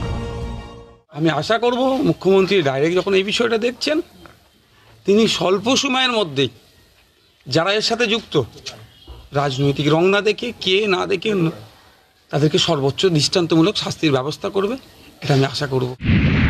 এই ঘটনার জন্য নওশাদ সিদ্দিকী দায়ী করেন যাদবপুর বিশ্ববিদ্যালয় কর্তৃপক্ষকেই। তিনি দাবি করেন যাদবপুর বিশ্ববিদ্যালয়ে যে সিস্টেম চলছে সেই সিস্টেম ভাঙা দরকার, অ্যান্টি র্যাগিং টিম বাস্তবায়ন করা উচিত। সিস্টেমটা চলছে, এটা যে একটা র্যাকেট চলছে, এটাকে ভাঙা দরকার। এর জন্য সর্বপ্রথম দায়ী আমি মনে করি অথরিটির যদি সক্রিয় থাকতো এই দিন দেখতে হতো না। আমি চাই না যে দায় ঠেলাঠেলি হোক, আমি চাই প্রকৃতপক্ষে যে অ্যান্টি র্যাগিং যে কমিটি আছে সেটাকে যথাযথভাবে বাস্তবায়ন করা। নওসাদের কথায় স্পষ্ট, ছাত্র মৃত্যুর ঘটনায় দায় ঠেলাঠেলি নয়, রাজনীতির রং না লাগিয়ে দলমত বিচার না করে দোষীদের উপযুক্ত শাস্তির দাবিতে এদিন সোচ্চার আইএসএফ বিধায়ক। নদিয়া থেকে প্রসেনজিৎ চৌধুরী রিপোর্ট, ক্যালকাটা নিউজ। যাদবপুর বিশ্ববিদ্যালয়ের প্রথম বর্ষের ছাত্রের রহস্য মৃত্যুর পর ছাত্র সংগঠনগুলির মধ্যে যেন শুরু হয়ে গেছে পারস্পরিক দোষারোপের পালা। একদিকে বিশ্ববিদ্যালয়ের ক্ষমতাধারী ছাত্র সংগঠনগুলি পিঠ বাঁচাতে মরিয়া, আবার অন্যদিকে রাজনৈতিক জমি শক্ত করতে নেমেছে বিরোধী ছাত্র সংগঠনগুলি। তাহলে প্রশ্ন উঠছে, বিশ্ববিদ্যালয়ের কি রাজনীতি মুখ্য? দীর্ঘদিনের সমস্যা নিয়ে কি দায় কারণে?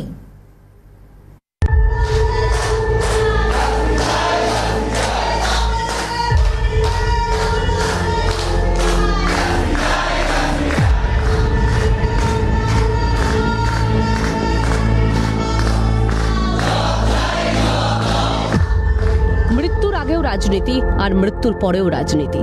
যাদবপুর বিশ্ববিদ্যালয়ের শিক্ষাঙ্গনে পড়াশোনার থেকেও বরাবর মুখ্য বিষয় যেন রাজনীতি। আর যাদবপুরে প্রথম বর্ষের পড়ুয়ার রহস্য মৃত্যুর পরেও যেন আষ্ঠে পৃষ্ঠে জড়িয়ে রয়েছে সেই রাজনীতি। 9 আগস্ট রাতে যাদবপুর বিশ্ববিদ্যালয়ের মেন হস্টেলে প্রথম বর্ষের ছাত্রের মৃত্যুর পর প্রায় 1 সপ্তাহ ধরে লাটে উঠেছে পঠন পাঠন। ছাত্র মৃত্যুর তদন্ত চুলোয় যাক, পরস্পরের দিকে অভিযোগ তুলে মূল বিষয় থেকে সরে গিয়ে তাদের কাছে বড় হয়ে উঠেছে ক্ষমতা দখল আর ধরে রাখার রাজনীতি। একদিকে বিশ্ববিদ্যালয়ের ক্ষমতাধারী ছাত্র সংগঠনগুলি পিঠ বাঁচাতে মরিয়া, আবার অন্যদিকে রাজনৈতিক জমি শক্ত করতে নেমেছে বিরোধী ছাত্র সংগঠনগুলি। বারবার পথে নামতে দেখা গিয়েছে তৃণমূল ছাত্র পরিষদকে। বুধবার ব্যাপক সংঘর্ষ সৃষ্টি হয় বিশ্ববিদ্যালয়ের মূল প্রশাসনিক ভবন অরবিন্দ ভবনের সামনে। মিছিলের মধ্যে থেকে ওঠে খুনি এসএফআই স্লোগান। এর আগে ঢাকুরিয়া ব্রিজের মিছিলের সময়ে রাজ্য সভাপতি তৃণাঙ্কুর ভট্টাচার্য বলেছিলেন, বিশ্ববিদ্যালয়ে পড়াশোনা করে চাকরি নয়, ভয়ের পরিবেশ সৃষ্টি করে তাদের বামপন্থী রাজনীতিতে নিয়ে আসতে বাধ্য করা হয়। পরিবেশ সৃষ্টি করে রাখতে চায় ক্যাম্পাসের মধ্যে, এরা কুক্ষিগত করে রাখতে চায়। এরা চায় এদের প্রাক্তন যারা এখানে পড়াশোনা করে শিখে উঠে চাকরি বাকরি করে না, এদের ফুল টাইম ডিউটি এখানে হোস্টেলে থেকে জুনিয়রদের ভয় দেখিয়ে এদের তাদের মনোভাবাপন্ন রাজনীতিতে বাধ্য করা। এদের জুটার শিক্ষক শিক্ষিকারা বসে রয়েছে যাদের একমাত্র কাজ এইটাকে বামপন্থী একটা পার্টি অফিসে পরিণত করা। বৃহস্পতিবার সুলেখা মোড় থেকে বিশ্ববিদ্যালয়ের 4 নম্বর গেট পর্যন্ত র্যাগিং বিরোধী প্রতিবাদ মিছিল করে বাম ছাত্র সংগঠন এআইডিএসও। মিছিল থেকেই এআইডিএসও কর্মী সমর্থকদের দাবি, অভিযুক্ত পড়ুয়াদের সঙ্গে কোনো সম্পর্ক নেই বাম সংগঠনের। তৃণমূল ছাত্র পরিষদ ও এভিভিপি ক্ষমতা দখলের রাজনীতি করছে। তৃণমূল ছাত্র পরিষদ এবং এভিভিপি তারা আজকে ক্ষমতা দখলের রাজনীতি করতে চাইছে। ইতিমধ্যে যারা অভিযুক্ত হয়েছে যে সমস্ত ছাত্রছাত্রীরা এই খুনের ঘটনায়, তাদের সঙ্গে বামপন্থী ছাত্র রাজনীতির কোনো যোগাযোগ নেই। আমরা মনে করি ঘটনার তদন্ত হোক, দোষীরা শাস্তি পাক, বিশ্ববিদ্যালয় কর্তৃপক্ষ, ডিন অফ স্টুডেন্ট, হোস্টেল সুপারকে বিচার বিভাগের তদন্তের আওতায় আনা হোক এবং র্যাগিং মুক্ত ক্যাম্পাসের দাবিতে যাতে কর্তৃপক্ষ গুরুত্বপূর্ণ পদক্ষেপ গ্রহণ করে। আমরা মনে করি যে বামপন্থী ছাত্র আন্দোলন যদি উন্নত নীতি আদর্শ ভিত্তিতে গড়ে তোলা যায়, তাহলে র্যাগিং মুক্ত ক্যাম্পাস গড়া যাবে। ইতিমধ্যেই এই ঘটনায় ভাইরাল চ্যাটে নাম উঠে এসেছে যাদবপুরের ফেটসু সংগঠনের 2 ছাত্রনেতা অরিত্র মজুমদার এবং গৌরব দাসের। এর মধ্যেই ডিন অফ স্টুডেন্টসকে মেল পাঠিয়ে পদত্যাগ করেছেন গৌরব দাস নামে একজন। এদিকে বৃহস্পতিবার ক্যাম্পাসে র্যাগিং বিরোধী মিছিল বার করে ফেটসু ছাত্র সংগঠনের দাবি, সোশ্যাল মিডিয়ায় ওই পদত্যাগপত্র তারা মানেন না। তদন্তের দাবি করছি র্যাগিং এর বিরুদ্ধে। আমরা চাইছি যে এই যে র্যাগিংটা হয়েছে তার আসল যে যারা দোষী তারা সবাই যেন দ্রুত ধরা পড়ে। তারা একটা ফেসবুকের পোস্টের মাধ্যমে রিজাইন করেছে, এটা আমরা মানি না। 6,500 স্টুডেন্টের কাছে তারা ভোট পেয়ে জিতেছিল, তাই আজকে আমরা চাইছি তারা অফিসিয়ালি এসে আমাদের সামনে এসে রেজিগনেশন দিক। সেটাই আমরা মানবো, না হলে সেভাবে আমরা মানবো না। তাদের মধ্যে একাধিক সংগঠন প্রতিনিয়ত সোচ্চার হচ্ছে যাদবপুর বিশ্ববিদ্যালয়ের বিভিন্ন স্বতন্ত্র সংগঠনের বিরুদ্ধে। তাদের অভিযোগ, WTI, DSF, FAS থেকে USDF এর মতো দক্ষিণপন্থী ও স্বাধীন সংগঠনরা যেন আশ্চর্যজনকভাবে সম্পূর্ণ নিশ্চুপ। এআইএসএ আন্দোলনকারীদের দাবি, এই সমস্ত স্বশাসিত সংগঠনের নামে দীর্ঘদিন ধরে দাদাগিরি চলার জন্যই আজকে এই ধরনের মর্মান্তিক পরিস্থিতির সৃষ্টি হয়েছে। আমরা লিখেছি যে দক্ষিণপন্থী ক্ষমতাতন্ত্রকে শেষ করো। আমরা দেখে আসছি হোক কলরবের পর থেকে ক্যাম্পাসে এরকম একটা রাজনীতির চাষ করা হয়েছে, যারা নিজেদেরকে বলা হয় যে আমরা কোনো দল করি না, আমরা কোনো পার্টি করি না, আমরা কোনো পতাকার আন্ডারে নেই, আমরা সাধারণ ছাত্রছাত্রীদের ইস্যু নিয়ে আমরা কাজ করি। এই যে রাজনৈতিক লাইন, এটা পরিষ্কার একটা রাজনৈতিক লাইন। এই রাজনৈতিক লাইনকে এতদিন ধরে চাষ করা হয়েছে এবং আমরা মনে করি এইভাবেই এই রাজনীতির লাইনকে চ্যাম্পিয়ন করিয়ে আজকে এই পরিস্থিতিতে দাঁড়িয়ে আছে। কিন্তু আমরা দেখতে পাচ্ছি ক্যাম্পাসে কিছু সংগঠন আছে যাদের কোনো নাম নেয় না, যারা WTI উই দ্য ইন্ডিপেন্ডেন্ট, স্বাধীন বলে তারা নিজেদেরকে পরিচয় দেয়। কি একটার পর একটা যখন স্বপ্নদীপের মৃত্যু দোষীরা সামনে আসছে, সবাই সেই সমস্ত সংগঠনের মানুষ কেন? তাদের কি রাজনীতি? তারা দাদাগিরি রাজনীতি করে, তারা দক্ষিণপন্থীর একটা অদ্ভুত রকমের একটা পুরুষতান্ত্রিক মানসিকতা নিয়ে চলাফেরা করে। পাবেল দত্ত চৌধুরী নামে এক এসএফআই সমর্থকের দাবি, কালেকটিভ, WTI, FAS এর মতো স্বাধীন দাবি করা সংগঠনগুলির মাধ্যমেই বিশ্ববিদ্যালয়ের র্যাগিংয়ের মেশিনারি তৈরি হয়েছে, যা এরা রেখে দিতে চাইছে। অবশ্যই আমাদের সামনে বিগত 4 দিনে ক্যাম্পাসে স্পষ্ট হয়ে গেছে, যখন স্বপ্নদীপের মৃত্যু হলো, আমরা যখন ছাত্রছাত্রীরা বিপুল সংখ্যায় কেপিসি হাসপাতালে, তখন কোন স্বার্থ নিয়ে মেইন হোস্টেলের ভেতরে স্বাধীনরা জিবি পরিচালনা করছিল। আমরা দ্ব্যর্থহীনভাবে পরিষ্কার ভাষায় বলছি, এই যে যারা কালেকটিভ রয়েছে, যারা WTI রয়েছে, এরা যারা FAS রয়েছে, তাদের মাধ্যমেই গোটা র্যাগিংয়ের মেশিনারি তৈরি হয়েছে। গোটা র্যাগিংয়ের মেশিনারি তারা তৈরি করেছে এবং তার সর্বোচ্চ পরিণতি হচ্ছে স্বপ্নদীপের মৃত্যুর ঘটনা। তারা খুন করেছে এবং তারা চায় না স্বপ্নদীপের মৃত্যুর বিচার হোক। এবং গত 3 দিনে যারা ধরা পড়েছে এবং আরও যাদের নাম উঠে আসছে, যাদবপুরে কান পাতলে তাদের নাম শোনা যাচ্ছে, তারা প্রত্যেকে এই WTI, কালেকটিভ এবং FASের সঙ্গে যুক্ত। বুধবার রাতে যাদবপুর বিশ্ববিদ্যালয়ের 4 নম্বর গেটের সামনে প্রতিবাদ দেখান অখিল ভারতীয় ছাত্র সংগঠনের আন্দোলনকারীরা। তাদের অভিযোগের আঙুল সরাসরি বামপন্থী ছাত্র সংগঠনের দিকেই। গণতন্ত্র আজকে তার হাতে যেভাবে পেরে তারা চালনা করছে। আজকে আমরা ছাত্ররা যেভাবে স্বপ্নদীপের মতো একটা মেধাবী স্টুডেন্টকে যেভাবে আজকে বামপন্থীরা খুন করেছে, আজকে সেই বামপন্থীরা যখন চুরি করে খুন করেও তারা নিজেরা বলছে আমরা খুনি না, এরকম ঠাকুর ঘরেকে আমি তো কলা খাইনি এরকম করছে। তার জন্য আমরা এখানে আজকে আন্দোলন করেছিলাম, প্রোটেস্ট করার জন্য দাঁড়িয়েছিলাম, কিন্তু পুলিশ আমাদেরকে গায়ে হাত তুলেছে। সব মিলিয়ে এক অচলায়তন তৈরি হয়েছে দেশের অন্যতম যাদবপুর বিশ্ববিদ্যালয়ে। কয়েক বছর ছাত্র ভোট বন্ধ, এই বছর ডিসেম্বর বা আগামী বছরের জানুয়ারিতে ছাত্র ভোট হওয়ার সম্ভাবনা।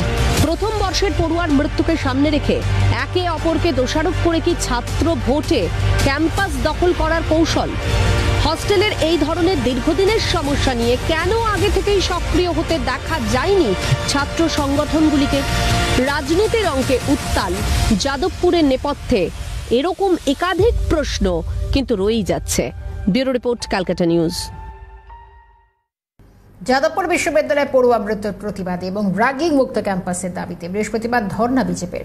যুব মোর্চার রাজ্য সভাপতি ডক্টর ইন্দ্রনীল খান নেতৃত্বে শুরু হয়েছে ধর্ণা। পরে এই ধর্ণায় একে একে যোগ দেন বিজেপির বিধায়ক অনুপ কুমার সাহা, বিজেপি নেতা তন্মগ্ন ঘোষ, রাহুল সিনহা, রাজ্যের বিরোধী দলনেতা শুভেন্দু অধিকারী, তিনিও যোগ দেন।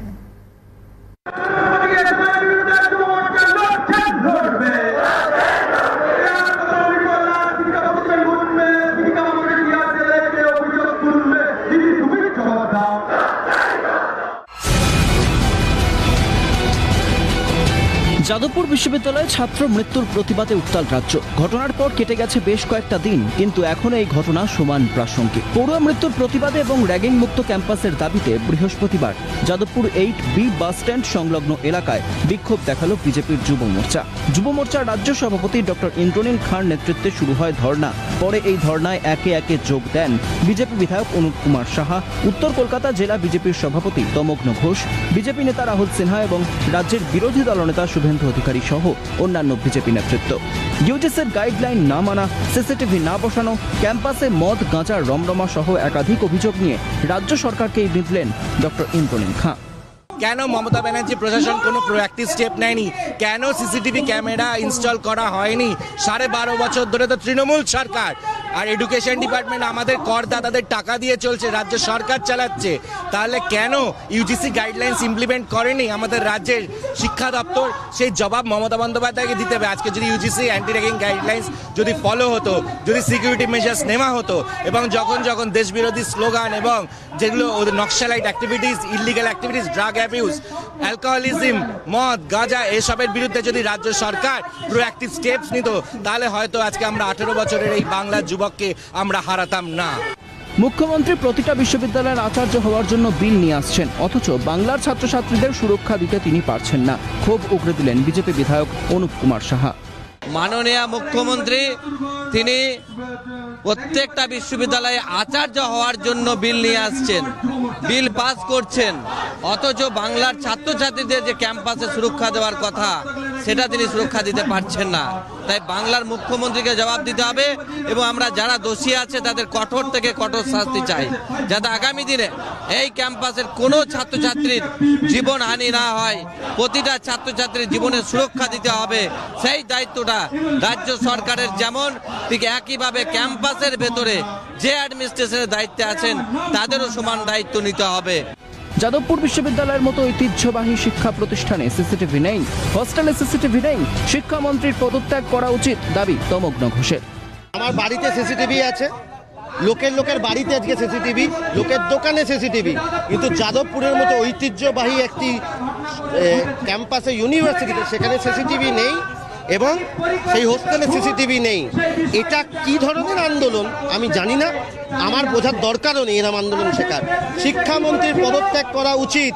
শিক্ষামন্ত্রী ঘুমোচ্ছিলেন এতদিন ধরে, আগের শিক্ষামন্ত্রী জেলে গেছেন, এই শিক্ষামন্ত্রী বসে বসে ঘুমোচ্ছেন।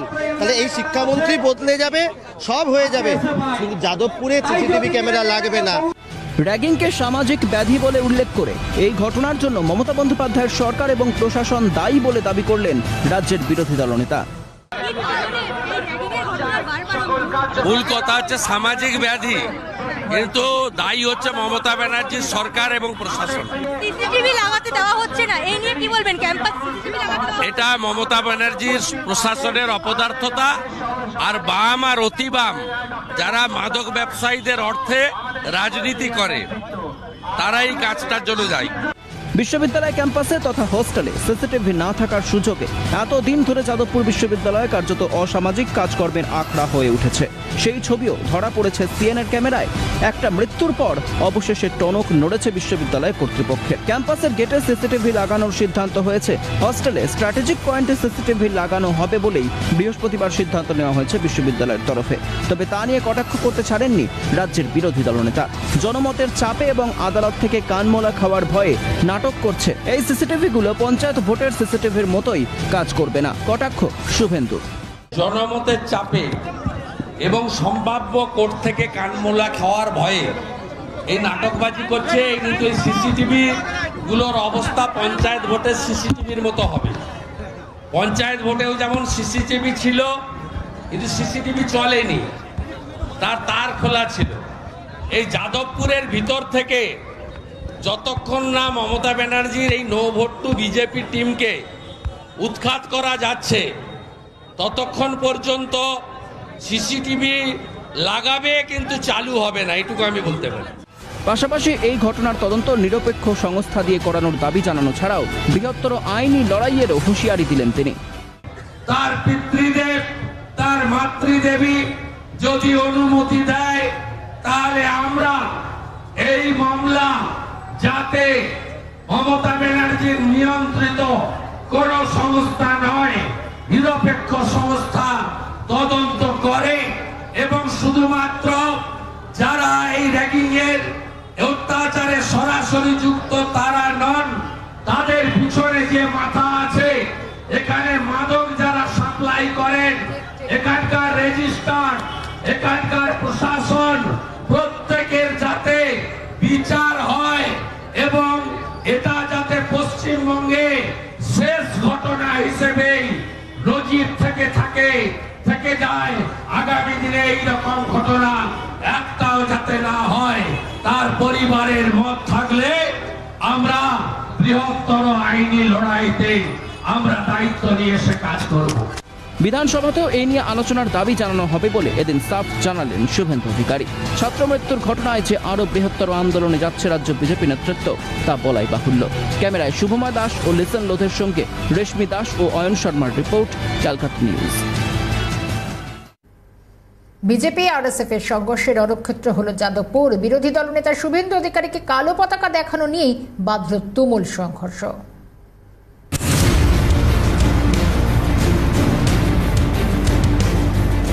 বুধবার বাম ছাত্র সংগঠনের সঙ্গে তৃণমূল ছাত্র পরিষদের সংঘর্ষে উত্তপ্ত হয়ে উঠেছিল যাদবপুর ক্যাম্পাস। ঘটনায় আহত হয়েছিলেন বেশ কিছু বাম তৃণমূল কর্মী। বৃহস্পতিবার ফের আরএসএফ নকশালপন্থী স্বঘোষিত মাওবাদী ছাত্র সংগঠনের সঙ্গে সংঘর্ষ বাধে বিজেপি কর্মীদের। শুরু হয় ধস্তাধস্তি। দুপক্ষের লড়াইয়ে এক প্রকার রণক্ষেত্রের চেহারা নেয় যাদবপুর। ঘটনায় আহত অবস্থায় আটক করা হয় আরএসএফ কর্মী উর্মি ড্যানিয়েলকে। স্পষ্টভাবে বলতে চাই যে আমরা তাদের উত্তর শুনেছি এবং এই উত্তরের পাল্টা আমরা দেব। আমাদের যে সাথী উর্মিকে গ্রেপ্তার করা হয়েছে, আমরা তার অবিলম্বে যাকে মারা হয়েছে তাকেই গ্রেপ্তার করা হলো। আমরা অবিলম্বে তার নিঃশর্ত মুক্তি দাবি করছি। প্রসঙ্গত, বৃহস্পতিবার যাদবপুরের প্রথম বর্ষের পড়ুয়া মৃত্যুর প্রতিবাদে ও র্যাগিং মুক্ত ক্যাম্পাসের দাবিতে যাদবপুর ক্যাম্পাসের বাইরে অবস্থানে বিক্ষোভে বসেন বিজেপির যুব মোর্চার সদস্যরা। এদিন সেখানে উপস্থিত ছিলেন বিরোধী দলনেতা শুভেন্দু অধিকারী। তিনি অবস্থান বিক্ষোভে অংশগ্রহণ করে ফিরে যাওয়ার সময় তার কনভয় লক্ষ্য করে গাড়ির সামনে দাঁড়িয়ে কালো পতাকা দেখান আরএসএফ সদস্যরা। তৎক্ষণাৎ আরএসএফ কর্মীদের গাড়ির সামনে থেকে সরিয়ে নিয়ে যাওয়ার চেষ্টা করেন বিরোধী দলনেতার নিরাপত্তারক্ষীরা। সে সময় পিছন থেকে বিজেপির কর্মী সমর্থকরা ছুটে আসেন। আরএসএফ সংগঠনের সদস্যদের প্রতিহত করার চেষ্টা করা হয়। তারপরেই দু দলের মধ্যে বাধে সংঘর্ষ।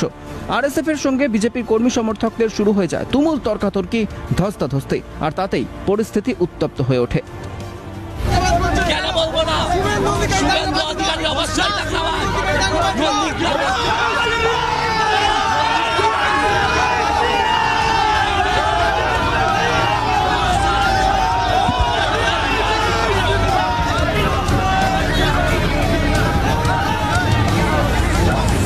এদিন আরএসএফ নেতা তথাগত রায় বলেন, যাদবপুরে একটি পড়ুয়ার মৃত্যু ঘটেছে, যা সত্যি খুব মর্মান্তিক। তবে তার জন্য ক্যাম্পাসে এসে অন্য দল রাজ করবে তা আমরা মেনে নেব না। আমরা গিয়ে স্পষ্টভাবে আমাদের গণতান্ত্রিক অধিকারকে কার্যকরী করতে কালো পতাকা দেখাই শুভেন্দু অধিকারীকে, কারণ আমরা মনে করি যে যাদবপুরে একটা মর্মান্তিক হত্যাকাণ্ড ঘটে গেছে।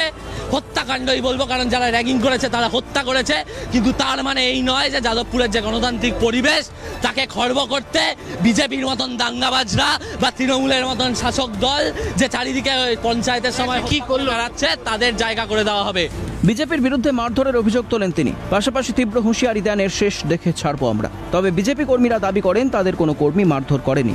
মারধর করেছে সিপিআইএম কর্মীরা।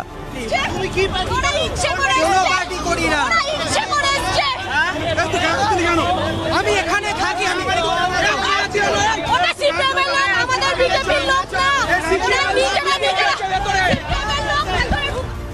বেশ কিছুক্ষণ দুই দলের সংঘর্ষে উত্তপ্ত পরিস্থিতি তৈরি হয় যাদবপুরে। পরবর্তীকালে পুলিশ আধিকারিকরা এসে পরিস্থিতি সামাল দেন। রীতিমতো পুলিশ মোতায়েন রয়েছে এবং গোটা ঘটনা কিন্তু খতিয়ে দেখা হচ্ছে এবং উর্মি জাভেদ, একেবারে উর্মি যে ড্যানিয়েল আজাদ, তাকে ইতিমধ্যে থানায় রাখা হয়েছে। যাদবপুর থানায় গোটা ঘটনা কিন্তু পুলিশ খতিয়ে দেখছে। ঘটনায় দুপক্ষের কর্মীরা আহত হন। ঘটনায় আরএসএফ কর্মী উর্মি ড্যানিয়েলকে আটক করে নিয়ে যাওয়া হয় যাদবপুর থানায়। আর তার মুক্তির দাবিতে থানার সামনে এদিন বিক্ষোভ দেখান আরএসএফ কর্মীরা, তোলেন বিজেপি বিরোধী স্লোগান। ক্যামেরায় লিসন লোধের সঙ্গে অয়ন শর্মা, হিরক বোস, খালিদ জামালের রিপোর্ট, ক্যালকাটা নিউজ। যাদবপুরে পড়ুয়া রহস্য মৃত্যু। নদিয়ার এই প্রথম বর্ষের পড়ুয়া মৃত্যুতে সামনে এসেছে র্যাগিং এর তত্ত্ব। ঘটনায় নাম জড়িয়েছে ফেটসুর। এবার ফেস বাঁচাতে মরিয়া ফেটসু। যাদবপুরে পড়ুয়ার রহস্য মৃত্যু। নদিয়ার ওই প্রথম বর্ষের পড়ুয়ার মৃত্যুতে সামনে এসেছে র্যাগিংয়ের অভিযোগ। আর এই ঘটনার পর থেকেই তোলপাড় গোটা রাজ্য। ছাত্র সহ অন্যান্য সংগঠন প্রতিনিয়ত সোচ্চার হচ্ছে যাদবপুর বিশ্ববিদ্যালয়ের বিভিন্ন স্বতন্ত্র সংগঠনের বিরুদ্ধে। এবার এই ঘটনায় কার্যত বিশ্ববিদ্যালয়ের মধ্যেই কোণঠাসা হয়ে পড়েছে ছাত্র সংগঠন ফেটসু। পড়ুয়ার মৃত্যুর পর থেকেই আঙুল উঠেছিল ফেটসুর দিকে। নাম জড়ায় ওই সংগঠনের চেয়ারপারসন অরিত্র মজুমদারের। ভাইরাল চ্যাটে তার নাম উঠে আসে। ঘটনার পর থেকেই এক প্রকার গা ঢাকা দিয়েছে অরিত্র। সূত্রের খবর, বর্তমানে সে জম্মুতে আত্মগোপন করে রয়েছে। কাণ্ডে প্রথম বর্ষের ছাত্র মৃত্যুর ঘটনার পরেই ভাইরাল এক চ্যাট, সেই চ্যাট থেকে নাম উঠে এসেছে অরিত্র মজুমদার ওরফে আলু। অর্থাৎ এই মুহূর্তে অরিত্র মজুমদারের যে বারাসাতের বাড়ি, সেই বারাসাতের বাড়ির সামনে আমি রয়েছি। এবং শুধু তাই নয়, এই যে অরিত্র মজুমদার যার নাম উঠে এসেছে এবং যেমনটা সেই ভাইরাল চ্যাটে দাবি করা হয়েছে যে অরিত্র মজুমদারই কার্যত এই ঘটনার মাস্টার মাইন্ড, এবং এই নিয়ে কিন্তু ইতিমধ্যেই যাদবপুর বিশ্ববিদ্যালয় চত্বরে অরিত্রর বিরুদ্ধে পোস্টারও পড়েছে। এবং তার পরবর্তী সময় যেমনটা জানা যায় যে অরিত্র পলাতক রয়েছে, তার কোনো খোঁজ মিলছে না। এই অবস্থায় এক প্রকার চাপে পড়ে এবার নিজেদের ফেস বাঁচাতে মরিয়া ফেরসু। তড়িঘড়ি পদত্যাগ করেন ফেরসুর জিসি গৌরব দাস ও চেয়ারপারসন অরিত্র মজুমদার। অরিত্র গৌরব পদত্যাগ করার পরেই র্যাগিংয়ের বিরোধিতা করে বিবৃতি ফেরসুর। সিএনএর প্রতিনিধি ফোন করলে গলা ব্যথার কারণ দেখিয়ে এড়িয়ে গেলেন গৌরব দাস। একটা বিষয় জানার জন্য ফোন করলাম তোমায়, সেটা হচ্ছে তুমি তো এমনি পদত্যাগ করে দিয়েছো, তুমি তো সোশ্যাল মিডিয়াতে বলছে যে অ্যাকচুয়ালি মানে আমার শরীরটা একেবারে ঠিক নেই আর কি। না, আমি শুধু একটু জানতে চাই তুমি কেন পদত্যাগ করলে, এইটা যদি একটুখানি ছোট বলে দাও। সেটা একটা কাজ করবো কি, আসলে মানে আমার গলাটা আর কি খুবই ব্যথা। আমি জাস্ট আপনি প্রশ্নটা করলেন, আমি জাস্ট লিখে একটা পাঠিয়ে দিচ্ছি আপনাকে। আচ্ছা, সেটা লিখে পাঠাও না, একটুখানি যদি আমাকে এমনি এমনি যদি বলো যে কি কারণে তুমি পদত্যাগটা করলে। একটু আসলে লম্বা বক্তব্য তো, আসলে তোমার স্টেটমেন্টটা তুমি পাঠিয়ে দাও, ওটা আমার জন্য থাকবে। আমি কি তোমার থেকে এমনি একটু কথা বলে জানতে চাইছিলাম। আসলে মানে আমি পাঠিয়ে দিচ্ছি লিখে, অসুবিধা নেই, কারণ আমার কথা বলতেই খুব অসুবিধা হচ্ছে আর। অন্যদিকে অরিত্রকেও ফোন করে আমাদের প্রতিনিধি, কিন্তু তার মোবাইলে ফোন করলেই ফোন কেটে যাচ্ছে। নিজেদের ধোয়া তুলসী পাতা প্রমাণ করতে এখন মরিয়া ফেরসু। বুধবার ক্যাম্পাসে র্যাগিং বিরোধী মিছিল পর্যন্ত করেছে তারা। সংগঠনের মাথারা পদত্যাগ করলেও তাদের সিদ্ধান্ত মানতে নারাজ ফেরসু সদস্যরা।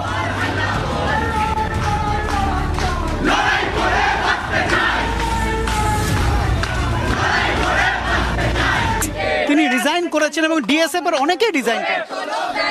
তারা একটা ফেসবুকের পোস্টের মাধ্যমে রিজাইন করেছে, যেটা আমরা মানি না।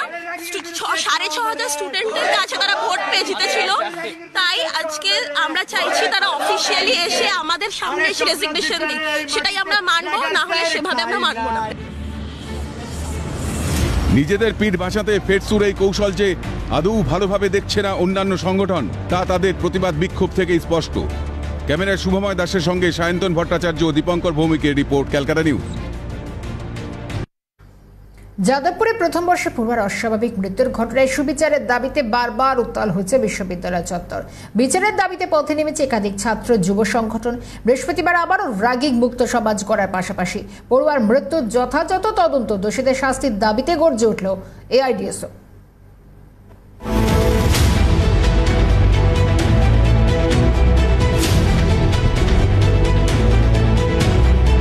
যাদবপুর বিশ্ববিদ্যালয়ের প্রথম বর্ষের ছাত্রের রহস্য মৃত্যুতে তোলপাড় বিশ্ববিদ্যালয় চত্বর। একরাশ স্বপ্ন নিয়ে শহরে পড়তে এসে এভাবে একটা জীবন শেষ হয়ে যাওয়া মেনে নিতে পারছে না গোটা সমাজ। বৃহস্পতিবার র্যাগিং মুক্ত সমাজ করার পাশাপাশি পড়ুয়ার মৃত্যুর যথাযথ তদন্ত, দোষীদের শাস্তির দাবিতে গর্জে উঠল এআইডিএসও ছাত্র সংগঠন। সুলেখা মোড় থেকে বিশ্ববিদ্যালয়ের 4 নম্বর গেট পর্যন্ত চলে প্রতিবাদ মিছিল। এআইডিএসওর দাবি, শুধু পড়ুয়া নয়, হোস্টেল সুপার থেকে শুরু করে বিশ্ববিদ্যালয়ের ডিন প্রত্যেককেই আনতে হবে বিচার বিভাগীয় তদন্তের আওতায়, তবেই হবে রহস্যের কিনারা। ঘটনার সঙ্গে বামপন্থী ছাত্র সংগঠনের কোনো যোগ নেই, তারা দোষীদের কঠোর শাস্তির দাবি জানাচ্ছেন। তারই প্রতিবাদে আবারও যাদবপুর বিশ্ববিদ্যালয়ের দিকে কিন্তু মিছিলের মুখ একেবারে যাদবপুর থানার সামনে যে মোড় রয়েছে সেখান থেকে মিছিল ঘুরে ফের আবার যাদবপুর বিশ্ববিদ্যালয়ের দিকে মোড় নিয়েছে। যাদবপুর বিশ্ববিদ্যালয়ের যে 4 নম্বর গেট রয়েছে, সেই 4 নম্বর গেটের সামনে সেখানে কিন্তু একটি অবরোধ কর্মসূচি, সেই অবরোধ কর্মসূচি অংশগ্রহণ করবে এআইডিএসও। আমরা মিছিল শুরু করেছি। আমাদের দাবি হচ্ছে যে এই যে ছাত্র, যাদবপুর বিশ্ববিদ্যালয়ের একজন প্রথম বর্ষের মাত্র 2 দিন ক্লাস করা একজন ছাত্র, তার যে মর্মান্তিক মৃত্যু, এই কয়েক 100 মিটারের মধ্যে যে হোস্টেল, সেই হোস্টেলে সেই ছাত্রের একটা মর্মান্তিক মৃত্যু ঘটলো। এবং আমরা অদ্ভুতভাবে দেখলাম যে 10টার সময় ডিন অফ সায়েন্স, তার কাছে ইনফরমেশন গেল যে পিজি মেন হোস্টেলে একজন ছাত্রের ওপরে এরকম একটা অত্যাচার চলছে। তারপরেও ডিন তিনি প্রশাসনের সহযোগিতা নিয়ে সেই ছাত্রকে বাঁচাতে পারলেন না। তাই আমরা দাবি করছি যে অবিলম্বে দোষীদের শাস্তি দিতে হবে এবং এই ঘটনার সঙ্গে যারা বড় বড় মাথা, registrar, dean of science, dean of student, hostel super থেকে শুরু করে সবাই তাদেরকে বিচার বিভাগীয় তদন্তের মধ্যে আনতে হবে, তাদেরকে জেরা করতে হবে এবং তাদেরকে আপাতত অপসারণ করতে হবে, এই দাবি আমরা রাখছি। মিছিল থেকে এআইডিএসও কর্মী সমর্থকদের সাফ জবাব, যাদবপুর কাণ্ডের অভিযুক্ত পড়ুয়াদের সঙ্গে কোনো সম্পর্ক নেই বাম সংগঠনে। তৃণমূল ছাত্র পরিষদ ও এবিভিপি ক্ষমতা দখলে রাজনীতি করছে, তাই অবিলম্বে গোটা ঘটনার যথাযথ তদন্ত জরুরি। প্রয়োজন র্যাগিং মুক্ত শিক্ষা ব্যবস্থা গড়ে তোলা। সেই থেকে ঘুরে গিয়ে তৃণমূল ছাত্র পরিষদ এবং এবিভিপি তারা আজকে ক্ষমতা দখলের রাজনীতি করতে চাইছে, তো করা চলবে না। ইতিমধ্যে যারা অভিযুক্ত হয়েছে যে সমস্ত ছাত্রছাত্রীরা এই খুনের ঘটনায়, তাদের সঙ্গে বামপন্থী ছাত্র রাজনীতির কোনো যোগাযোগ নেই। আমরা মনে করি ঘটনার তদন্ত হোক, দোষীরা শাস্তি পাক, বিশ্ববিদ্যালয় কর্তৃপক্ষ, ডিন অফ স্টুডেন্ট, হোস্টেল সুপারকে বিচার বিভাগের তদন্তের আওতায় আনা হোক এবং র্যাগিং মুক্ত ক্যাম্পাসের দাবিতে যাতে কর্তৃপক্ষ গুরুত্বপূর্ণ পদক্ষেপ গ্রহণ করে। আমরা মনে করি যে বামপন্থী ছাত্র আন্দোলন যদি উন্নত নীতি আদর্শ ভিত্তিতে গড়ে তোলা যায়, তাহলে র্যাগিং মুক্ত ক্যাম্পাস গড়া যাবে। এই 200 মিটারের মধ্যে থানায় হোস্টেল, তাহলে প্রশাসন কেন এই দায়িত্বটা নিতে পারলো না, ওই ছাত্রটাকে বাঁচাতে পারলো না? তাহলে শাসক দল, সরকারি দল এবং ছাত্র সংগঠন, সরকারি ছাত্র সংগঠন তারা কোনোভাবে এই দায়কে এড়াতে পারে না, ফলে তারা তাদের দায়কে অন্যদের ওপর চাপানোর চেষ্টা করছে। বামপন্থা, সত্যিকারের বামপন্থী আন্দোলনের ওপরে তারা একটা কালিমালিপ্ত করার চেষ্টা করছে।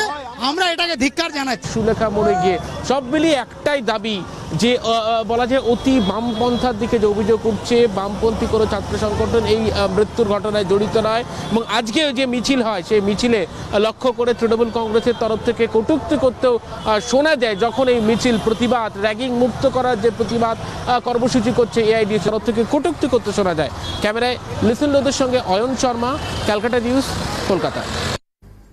যাদবপুরের ছাত্র মৃত্যুর ঘটনায় বৃহস্পতিবার মিছিল করে বাম ছাত্র সংগঠনগুলি। ঢাকুরিয়া বাসস্ট্যান্ড থেকে শুরু হয় বাম ছাত্র সংগঠনগুলির মিছিল, যায় যাদবপুর বিশ্ববিদ্যালয়ের গেটে। কিন্তু সেখানে পৌঁছতে পুলিশের সঙ্গে কার্যত খণ্ড যুদ্ধ বাঁধে। অপরাধীদের আড়াল করার চেষ্টা চলছে বলে দাবি বাম ছাত্র সংগঠনগুলির।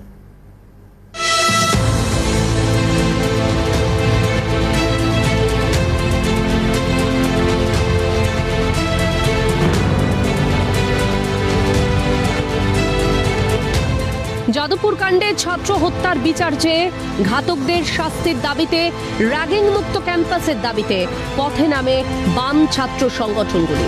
তৃণমূল রাজনীতির রুটি সেঁকতে এসেছে।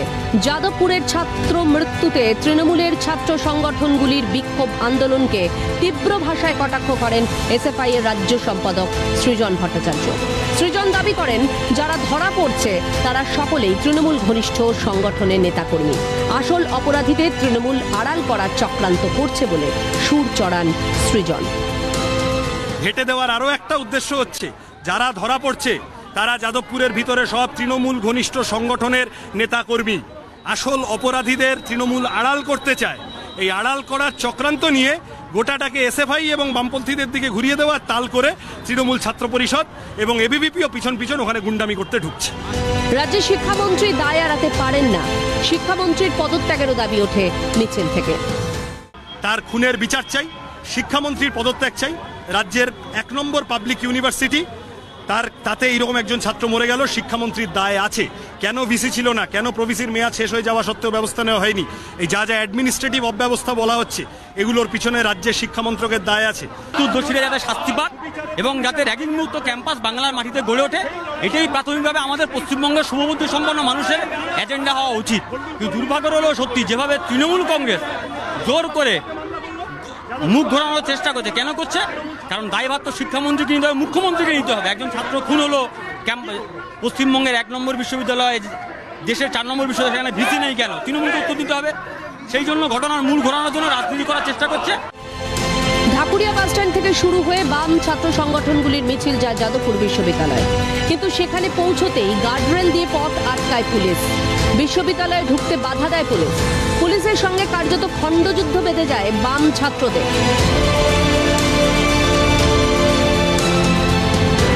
ছাত্রদের শান্ত করতে দেখা যায় সৃজন প্রতিকূলদের।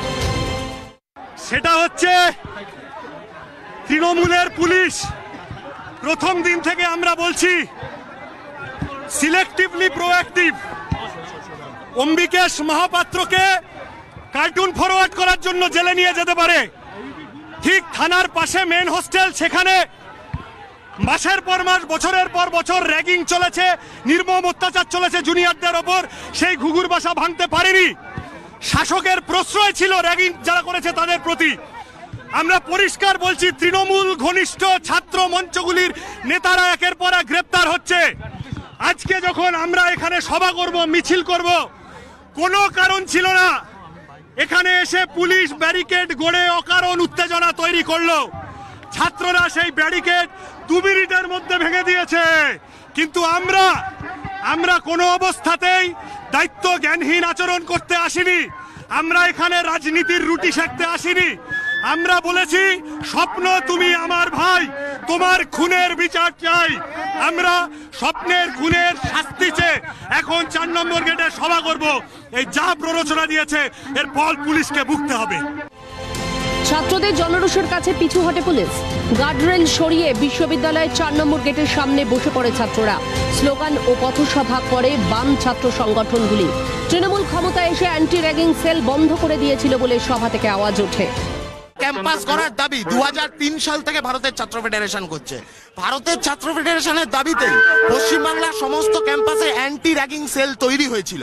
তৃণমূল সরকারে বসবার পরেই প্রথম কাজ যেটা করেছিল, অ্যান্টি র্যাগিং সেলগুলোকে নিষ্ক্রিয় করে দিয়েছিল। আজকে সেই ঘটনার বলি, আজকে সেই ঘটনার পরিণতি হলো স্বপ্নের খুন। মাননীয় শিক্ষামন্ত্রী এখনো পর্যন্ত ক্যাম্পাসে আসেননি কেন? আজকে 9ই আগস্ট ঘটনাটা ঘটেছে, আজকে হচ্ছে 17 তারিখ, তাহলে কতদিন অতিবাহিত হলো? একবার উনি এসছেন, রাজ্যের মুখ্যমন্ত্রী একবার এসে এখানে ক্যাম্পাসে কথা বলেননি কেন? তাহলে এর থেকে পরিষ্কারভাবে বোঝা যাচ্ছে যে তৃণমূল এটাকে নিয়ে রাজনীতি করতে চাইছে। রাজনীতির রং লাগিয়ে আসল দোষীদের আড়াল করছে শাসক দল। আর যারা পড়ুয়া মৃত্যুর প্রতিবাদে শাস্তির দাবিতে পথে নেমেছে, পুলিশ দিয়ে তাদেরই আটকানোর চেষ্টা করা হচ্ছে। অবিলম্বে রাজনীতি বন্ধ করে দোষীদের উপযুক্ত শাস্তির দাবি ওঠে বাম ছাত্র সংগঠনগুলির পক্ষ থেকে। ক্যামেরায় শুভময় দাসের সঙ্গে রেশমি দাসের report, Calcutta news. সোকল senior super সিনিয়রদের আধিপত্য রুখতে বর্ধমান বিশ্ববিদ্যালয়ে এবার হস্টেলে সিসিটিভি ক্যামেরা বসানোর সিদ্ধান্ত। বৃহস্পতিবার বিশ্ববিদ্যালয়ের সহ-উপাচার্য আশিস পানিগ্রাহীর সভাপতিত্বে তড়িঘড়ি ডাকা হয় বৈঠক, আর সেই বৈঠকে এই কড়া সিদ্ধান্ত।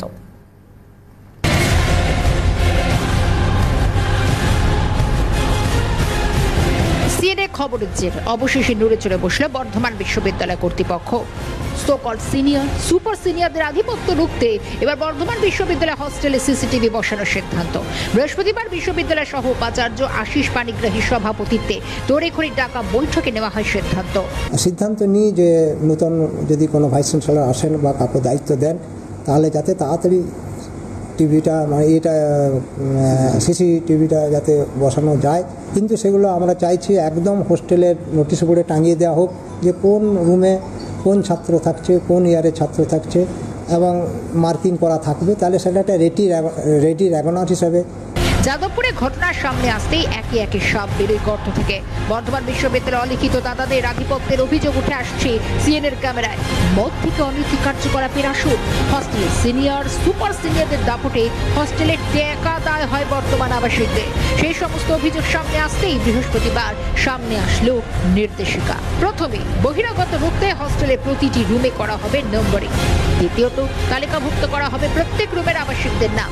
তৃতীয়ত নোটিশ বোর্ডে ঝোলানো সেই তালিকা থাকবে হস্টেলের সুপার এবং নিরাপত্তারক্ষীদের কাছে। চতুর্থত তালিকার বাইরে কারা ঢুকছে বেরোচ্ছে তার সময় সহ নথিভুক্ত করা হবে রেজিস্ট্রার বুকে। পঞ্চমত র্যাগিং রুখতে 2023-24 শিক্ষাবর্ষ থেকে প্রথম বর্ষের ছাত্রছাত্রীদের জন্য আলাদা হোস্টেলের ব্যবস্থা করা হবে। পাশাপাশি অ্যান্টি র্যাগিং নিয়ে কমিটির বৈঠকও সিদ্ধান্ত নেওয়া হয়। আপাতত বর্ধমান বিশ্ববিদ্যালয়ে উপাচার্য পদে কেউ না থাকায় আগামী সোমবার বৈঠকে চেয়ারম্যান পদে সহ উপাচার্যকে চেয়ারম্যান পদে রাখার সিদ্ধান্ত কমিটি।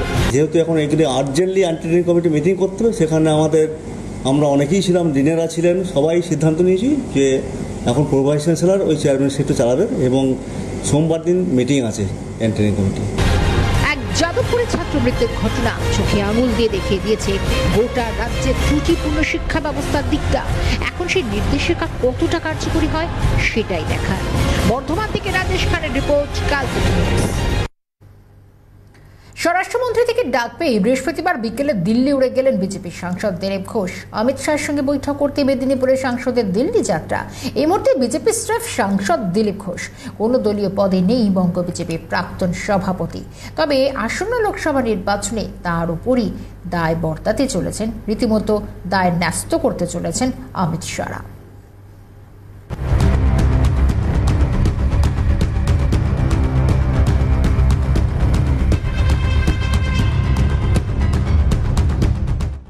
অমিত শাহের সঙ্গে বৈঠকে দিলীপ ঘোষের মানভঞ্জনের চেষ্টা।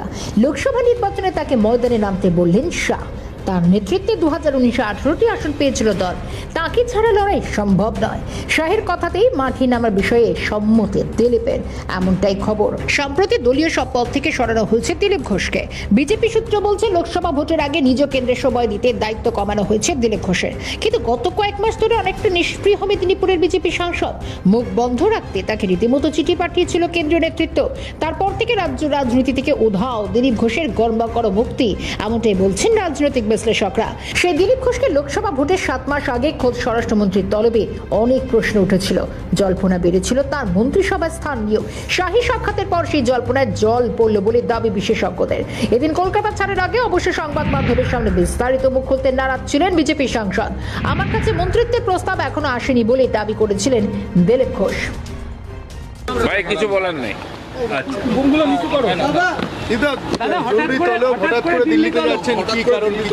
জানি না, হোম মিনিস্ট্রি থেকে ডেকেছে তাই যাচ্ছে। দাদা 2019 সালে আপনার মন্ত্রিসভা হওয়ার নাম ছিল, আপনি নিজে থেকে হতে চাননি, এবারে প্রস্তাব দিলে আপনি কি হবে? দেখা যাক, দিক প্রস্তাব। এ প্রসঙ্গে উল্লেখ্য 2019-এর ভোটের পরও তার কাছে মন্ত্রিত্বের প্রস্তাব এসেছিল, কিন্তু সেই প্রস্তাব প্রত্যাখ্যান করেন দিলীপ ঘোষ। তবে এই মুহূর্তে বিজেপি সাংসদের সাংগঠনিক দক্ষতাকে দলীয় কাজে ব্যবহার করতে চাইছেন শাহ নাড্ডারা। গত সপ্তাহে রাজ্যে ঘুরে গিয়েছেন দলের সর্বভারতীয় সভাপতি জেপি নাড্ডা। তারপরে দিলীপকে তলবে বেশ তাৎপর্যপূর্ণ বলছে ওয়াকিবহাল মহল।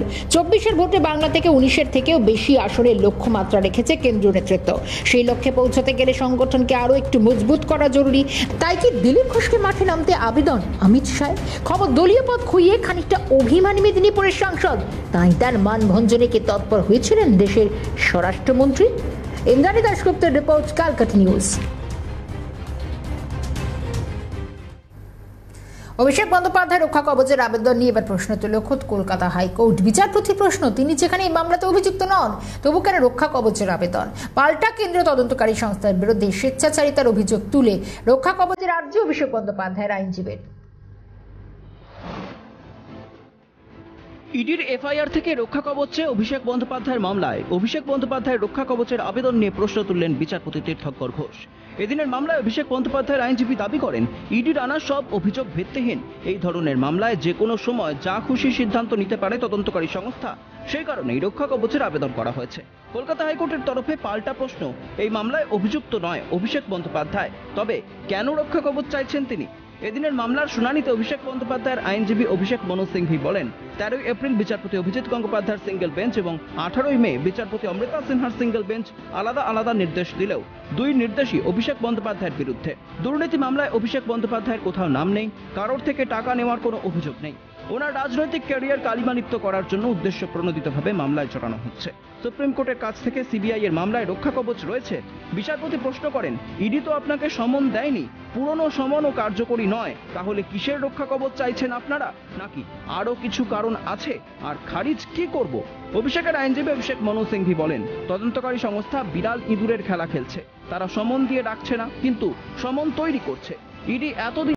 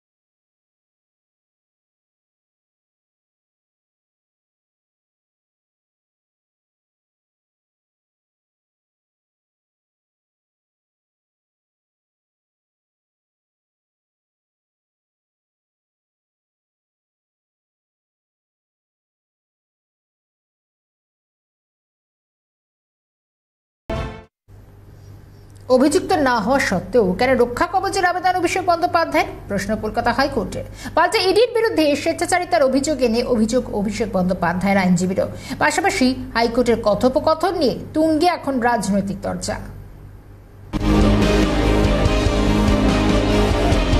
ইডির এফআইআর নাম থাকার কারণে রক্ষা কবচ চেয়ে হাইকোর্টে আবেদন করেছিলেন অভিষেক বন্দ্যোপাধ্যায়, কিন্তু ইডি যেহেতু কোনো সামানি পাঠায়নি এবং অভিষেক বন্দ্যোপাধ্যায় যেখানে অভিযুক্ত নন সেখানে কেন রক্ষা কবচের আবেদন তা নিয়ে প্রশ্ন তুলেন বিচারপতি তীর্থঙ্কর ঘোষ। যদি পাল্টে অভিষেক বন্দ্যোপাধ্যায়ের আইনজীবী বলেন, এই ধরনের মামলায় যে কোনো সময় যা খুশি সিদ্ধান্ত নিতে পারে তদন্তকারী সংস্থা।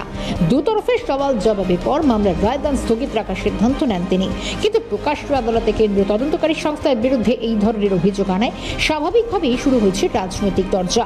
শাসক শিবির রক্ষা কবচের দাবির সপক্ষে কথা বললেও রক্ষা কবচের আবেদনে দুর্নীতির গন্ধ খোঁজার চেষ্টায় তৎপর বিরোধীরা।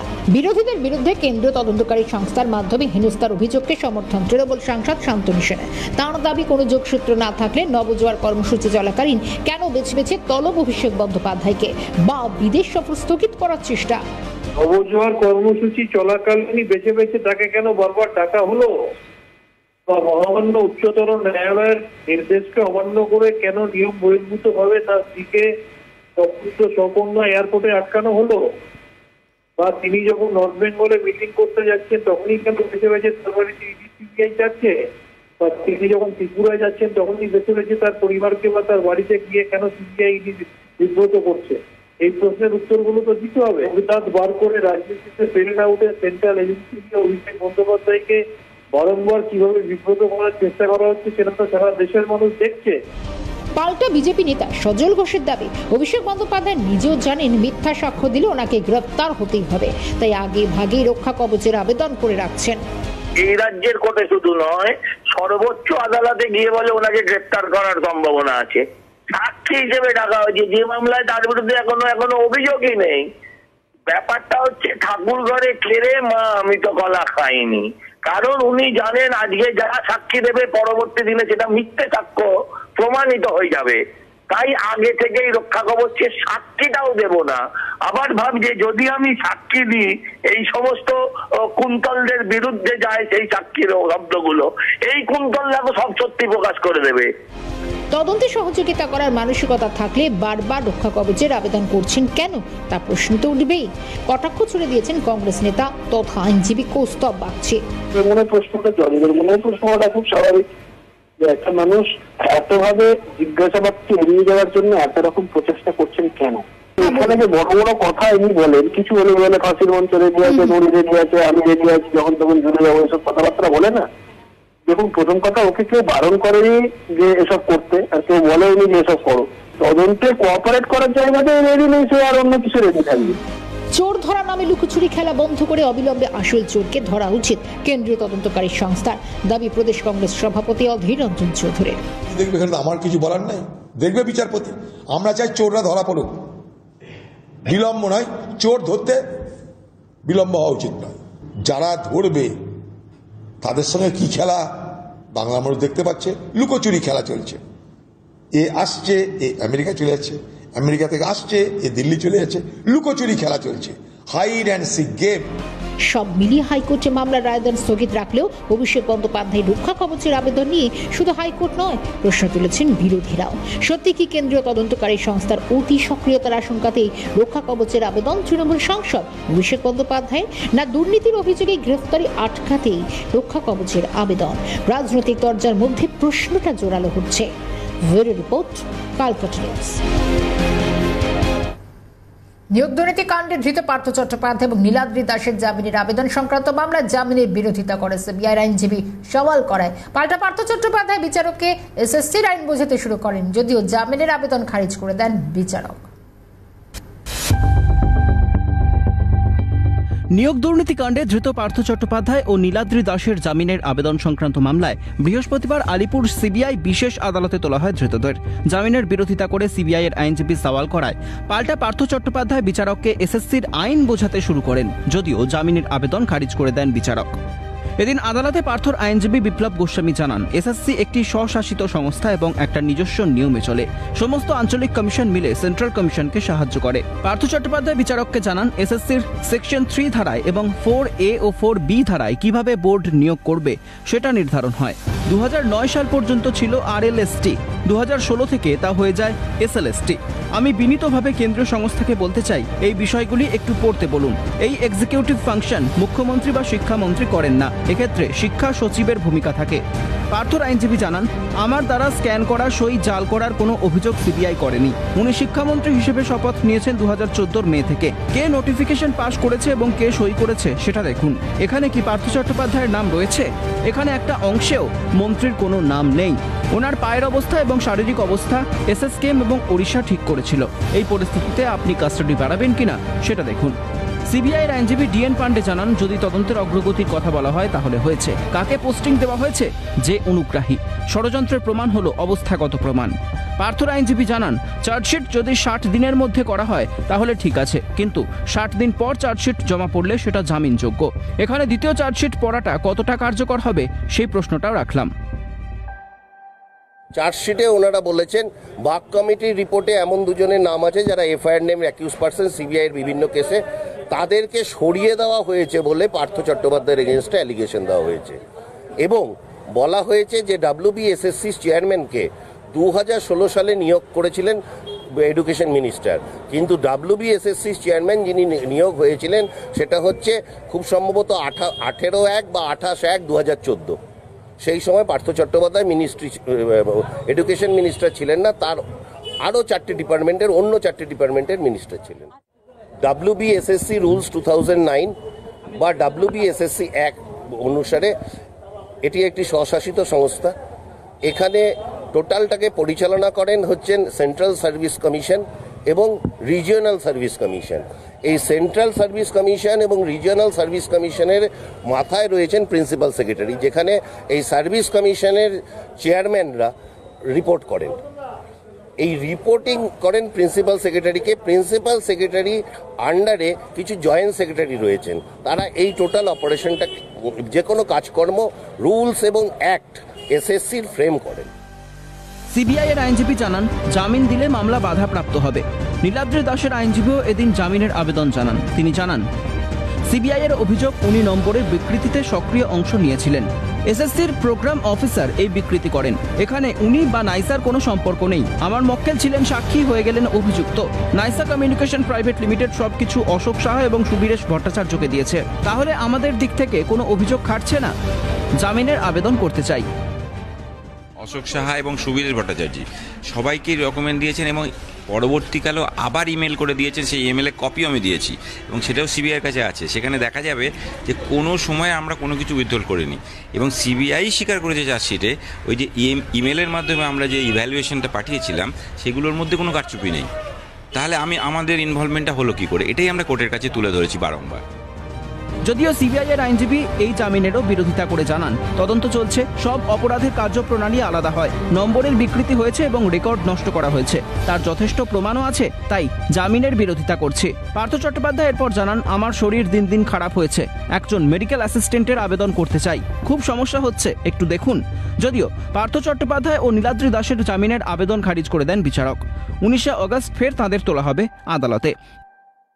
বৃহস্পতিবার পার্থ চট্টোপাধ্যায় এবং নাইসার আধিকারিক নীলাদ্রি দাসের জামিনের আবেদন সংক্রান্ত মামলাটি ছিল আলিপুর সিবিআইয়ের বিশেষ আদালতে এবং দীর্ঘ শুনানির পর আদালতের নির্দেশে পার্থ চট্টোপাধ্যায় এবং নাইসার আধিকারিক নীলাদ্রি দাসের জামিন আবেদন কার্যত খারিজ হয়ে যায় এবং তাদের পরবর্তী প্রোডাকশন আগামী 19 আগস্ট ধার্য করা হয়েছে।